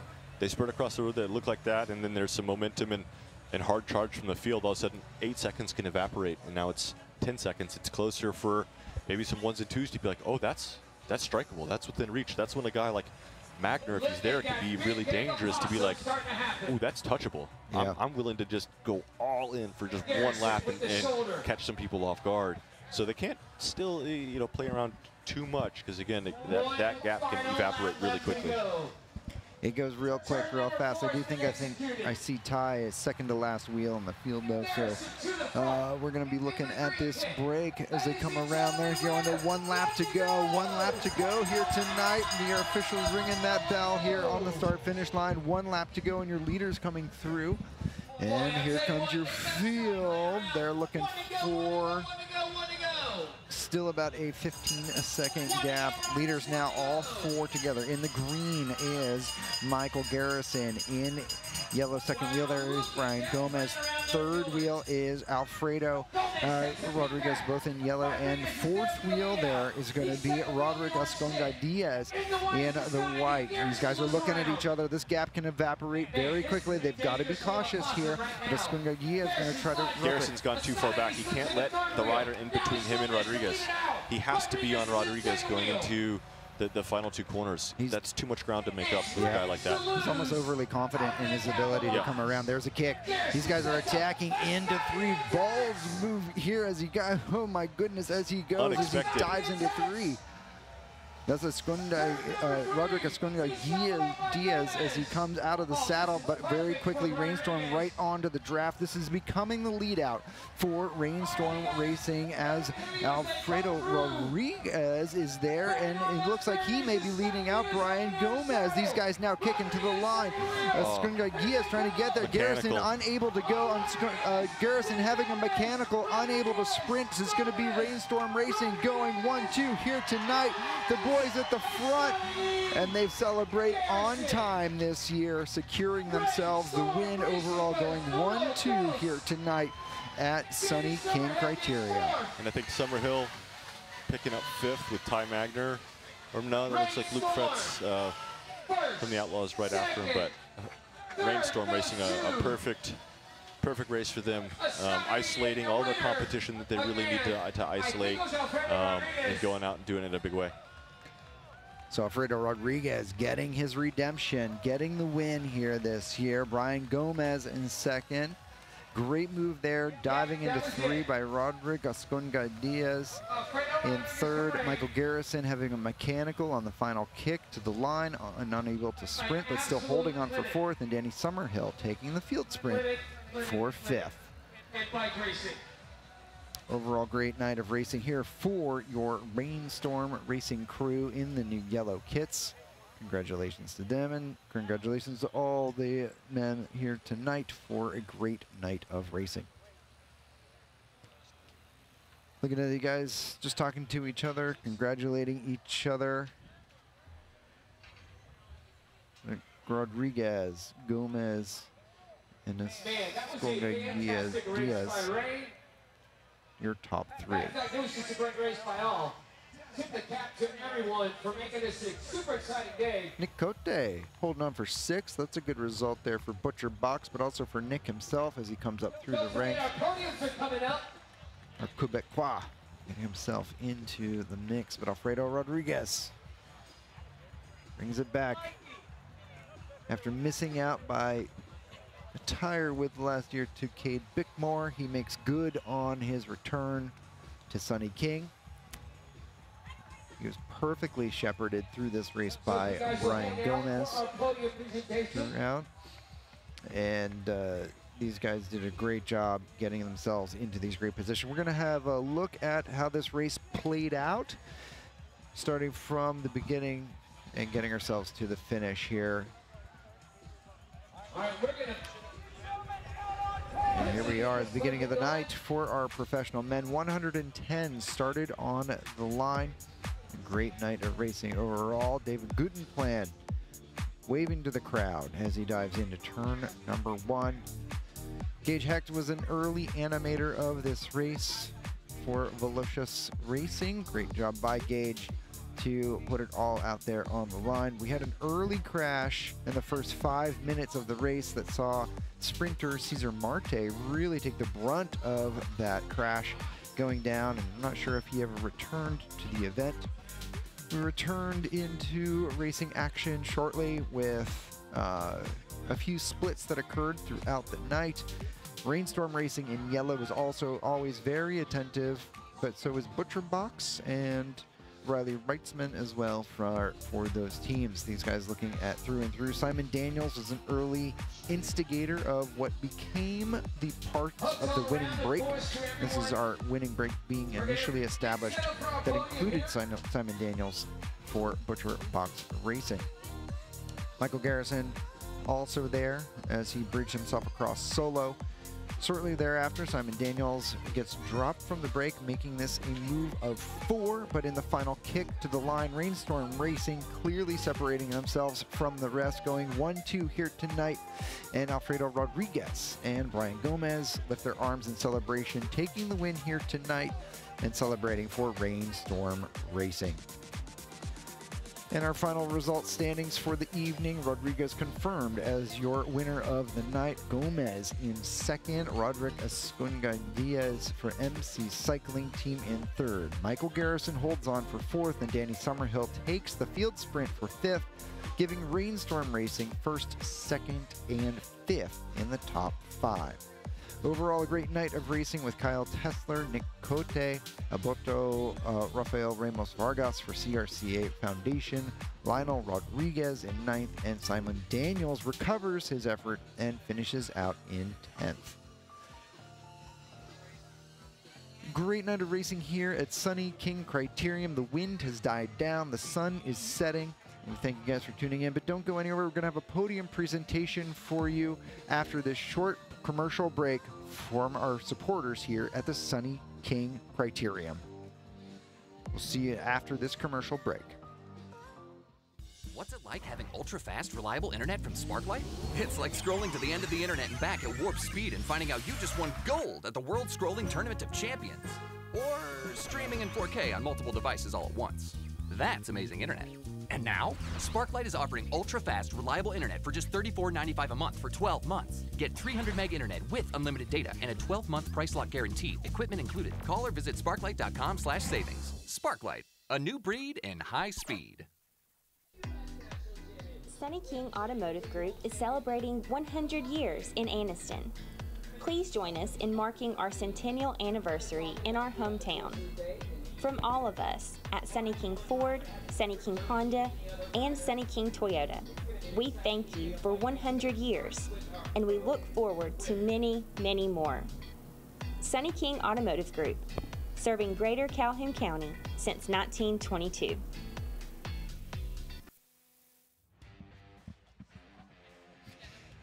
All right, we're back here at the Sunny King Criterium. Big thanks to Sparklight for supporting us here with all the things that they do to make this event possible. We're going to bring Kendall Ryan into the booth here. We're going to get our chairs around. Talk to our winner of the women's race here tonight. Hi.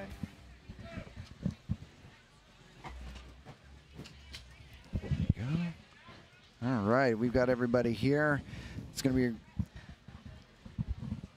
All right, ladies and gentlemen. All right, you guys, thank you for joining us here tonight. I'm Gabe Lloyd alongside Daniel Holloway, and we now have Kendall Ryan, our women's race winner here tonight.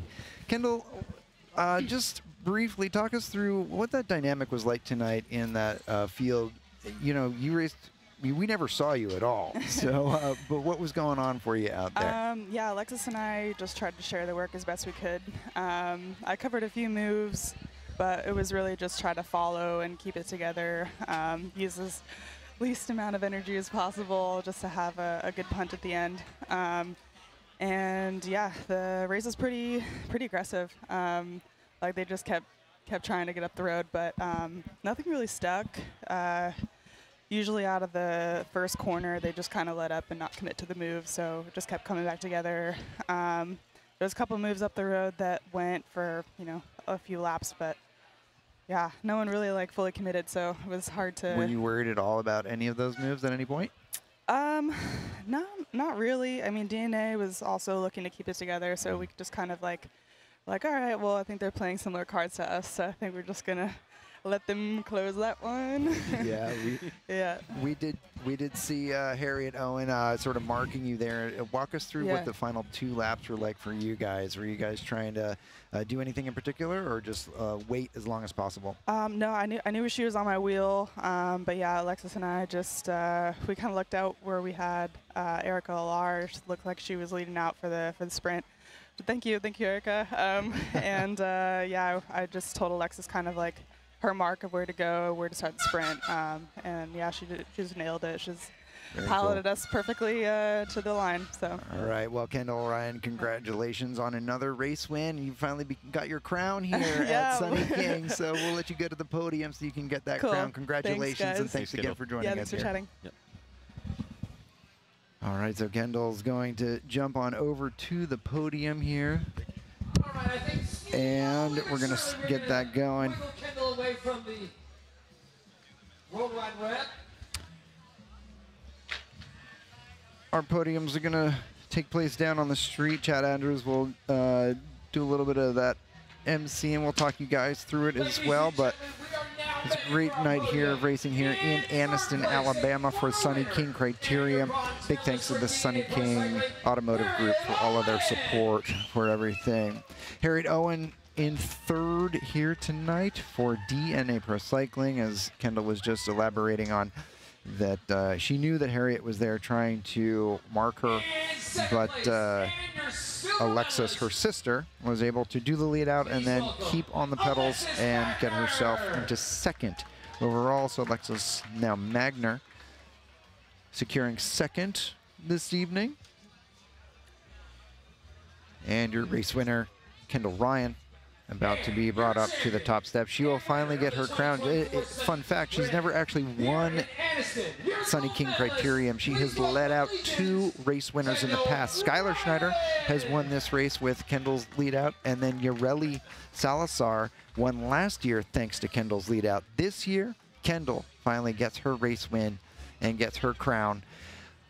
Marilyn Hill presenting the winner's check and the bouquet of flowers alongside the crown And the flowers. that she will get to take back to Los Angeles and explain to TSA what this thing is. Champagne. Well, Big old champagne. That's like an F1 size champagne. They do it right here. It's the king of all crits. Yeah. if you're new to this, you might want to back up. Oh, they gotta open it for her though. She's gonna pop it on the podium. For DNA Pro Cycling. Harriet Owen. Looks complicated. This is harder than the race, I think. Most times it is very much. Just like on the spot, everyone's watching you. Yep. Yeah. She's just like, she's getting there. She has very nice nails too. It's hard to like deal with the. There it is. Oh, she knows how to do it. We may get wet up here on stage with that. Here it comes. She's getting it. Boom. Bah! Congratulations, ladies. Once again, your top three: Harriet Owen, Alexis Wagner, and Kendall Ryan.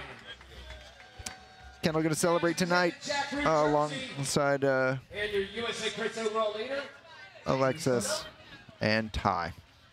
Congratulations, all of them, and Harriet Owen will celebrate third place here tonight. Certainly not the step that she wanted, but getting on the podium here at one of America's biggest races, always an accomplishment, no matter what team you're on. So congratulations to DNA Pro Cycling for a well-fought race. It looks like Kendall now putting on a jersey. This may be the USA Crits leader jersey for 2024. Okay, so Kendall will be wearing the leader's jersey for the rest of Speed Week. Well, at least into the next round of Speed Week, I should say. You can go to usacrits.com if you're not already there watching this feed. You can get all the points breakdowns and whatnot, and then the full standings will be uploaded to the website in short order so that you all can see where everybody shakes out. Remember, all starters tonight get at least 50 points, so thank you for coming. You're on the scoreboard. Your bronze medalist. Thanks to our drone pilots here tonight for their amazing shots. And our men's podium now being brought up. Roderick Escunga-Diaz. Escunga.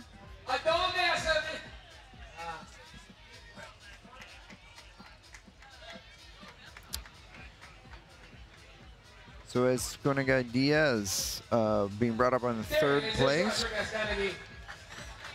He put in a good effort there, diving into turn 3, doing what he could, trying to play off a bit of hesitation there, but he actually became the lead out for Rain there late. Brian Gomez in second. Brian doing a bulk load of the work to establish that breakaway in the effort to secure a reduced field sprint chaos for Alfredo Rodriguez. And now Alfredo Rodriguez will be coming on up to the top step. He's won this race before, but tonight was a big redemption story as he missed out on taking the win last season by sitting up too early. And he's now regained his crown and championship for the Sunny King Criterium. Great start to the season as well for Rainstorm Racing. Not only did they secure first and second, Danny Summerhill taking the field kick for fifth. There they are, the Kings being crowned. Congratulations to all of them. Alfredo Rodriguez, Brian Gomez, and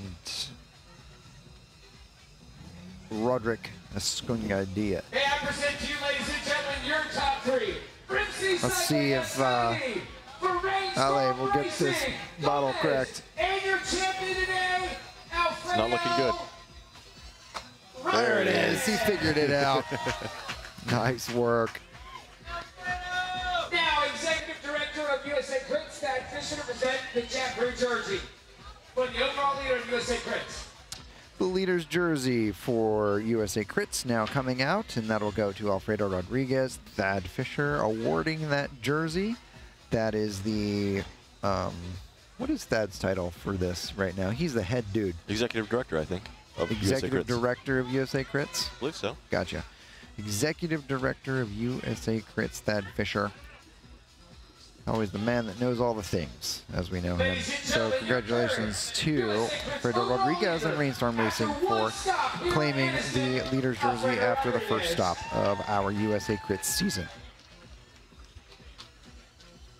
That is gonna do it. A 23rd year in the books. We want to thank everybody here for an amazing day in Anniston, Alabama. For our title sponsor, Sunny All right, King. well, I believe that will do it for the night. Oh, we're going to do an interview with Alfredo. All right, so don't go anywhere. My apologies. We got more action coming. We're going to hear from Alfredo. If he can get up here on here.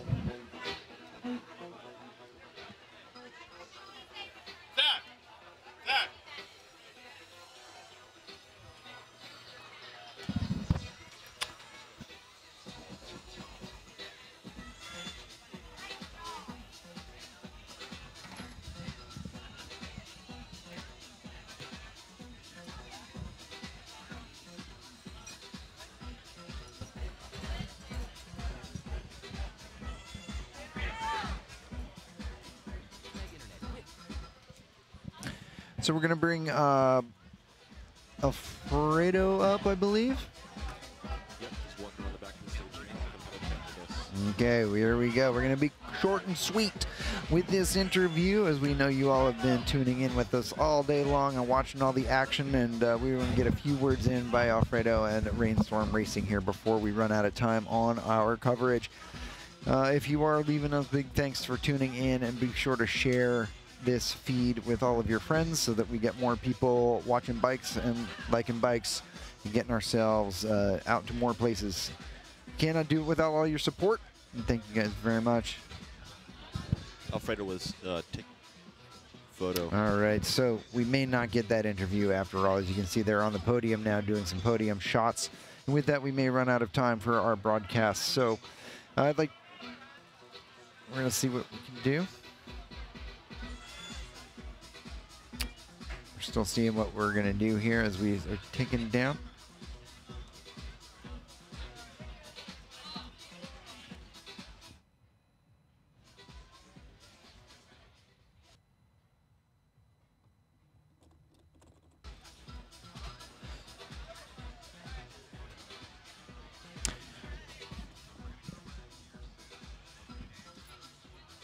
All right, well, we're gonna see what we can do here. We may actually.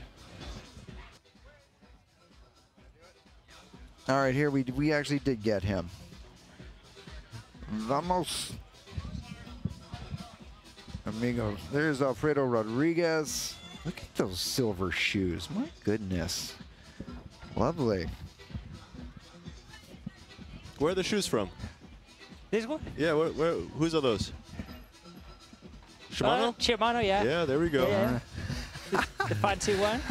Hey guys, we're in the booth. I'm Gabe Lloyd alongside Daniel Holloway, and we have our race winner Alfredo Rodriguez here tonight. Congratulations on your race win. Thank you, thank you. Yeah, you did it. You got the win back this year. Yeah, last year was really close. Was my fault, but this year we were really excited. Yeah. To try again, and I don't know. I think this year we have a really strong team with Gomez, Tomerhill, and everybody is strong this year. Brian Gomez did a lot of work to help you get into that breakaway. How strong was Brian tonight? Oh, Brian, I think he made the all work today. Yeah. He was really strong. He was told me like, hey, steady, take a calm, because I was really nervous before the start because this is the first race in the season, and I was really nervous before the start. Sure. So you were very quiet in the beginning of the race. We didn't see you much. We saw Hernandez, Summerhill, Kyle Perry, and then all of a sudden at the right time, you're off the front with Brian Gomez, and that's the breakaway. Was it a gut feeling? Were you reading the race? Were you talking with people? Or you just knew to show up at the exact right time where it was one effort and you're in the breakaway? Yeah, I was just looking in the start. Michael told me like, hey, Alfredo called, and he told me you need to stay in the moment. And I see Brian Gomez when he go, and I was like, I need to stay there, no? Yep. Yeah. Perfect. Well, congratulations, Alfredo, on your win here tonight, and you're now in the leader's jersey, and congratulations on getting your crown in Anniston one more time. Thank you. Congratulations one more time. Bye. All right, you guys, we're going to wrap up our evening here tonight at the Sunny King Criterium here in Anniston, Alabama. I'm Gabe Lloyd alongside Daniel Holloway. Please tune in to the next feed here and join us on the call-up for a wrap-up report. Thank you so much, and we'll see you at the next one.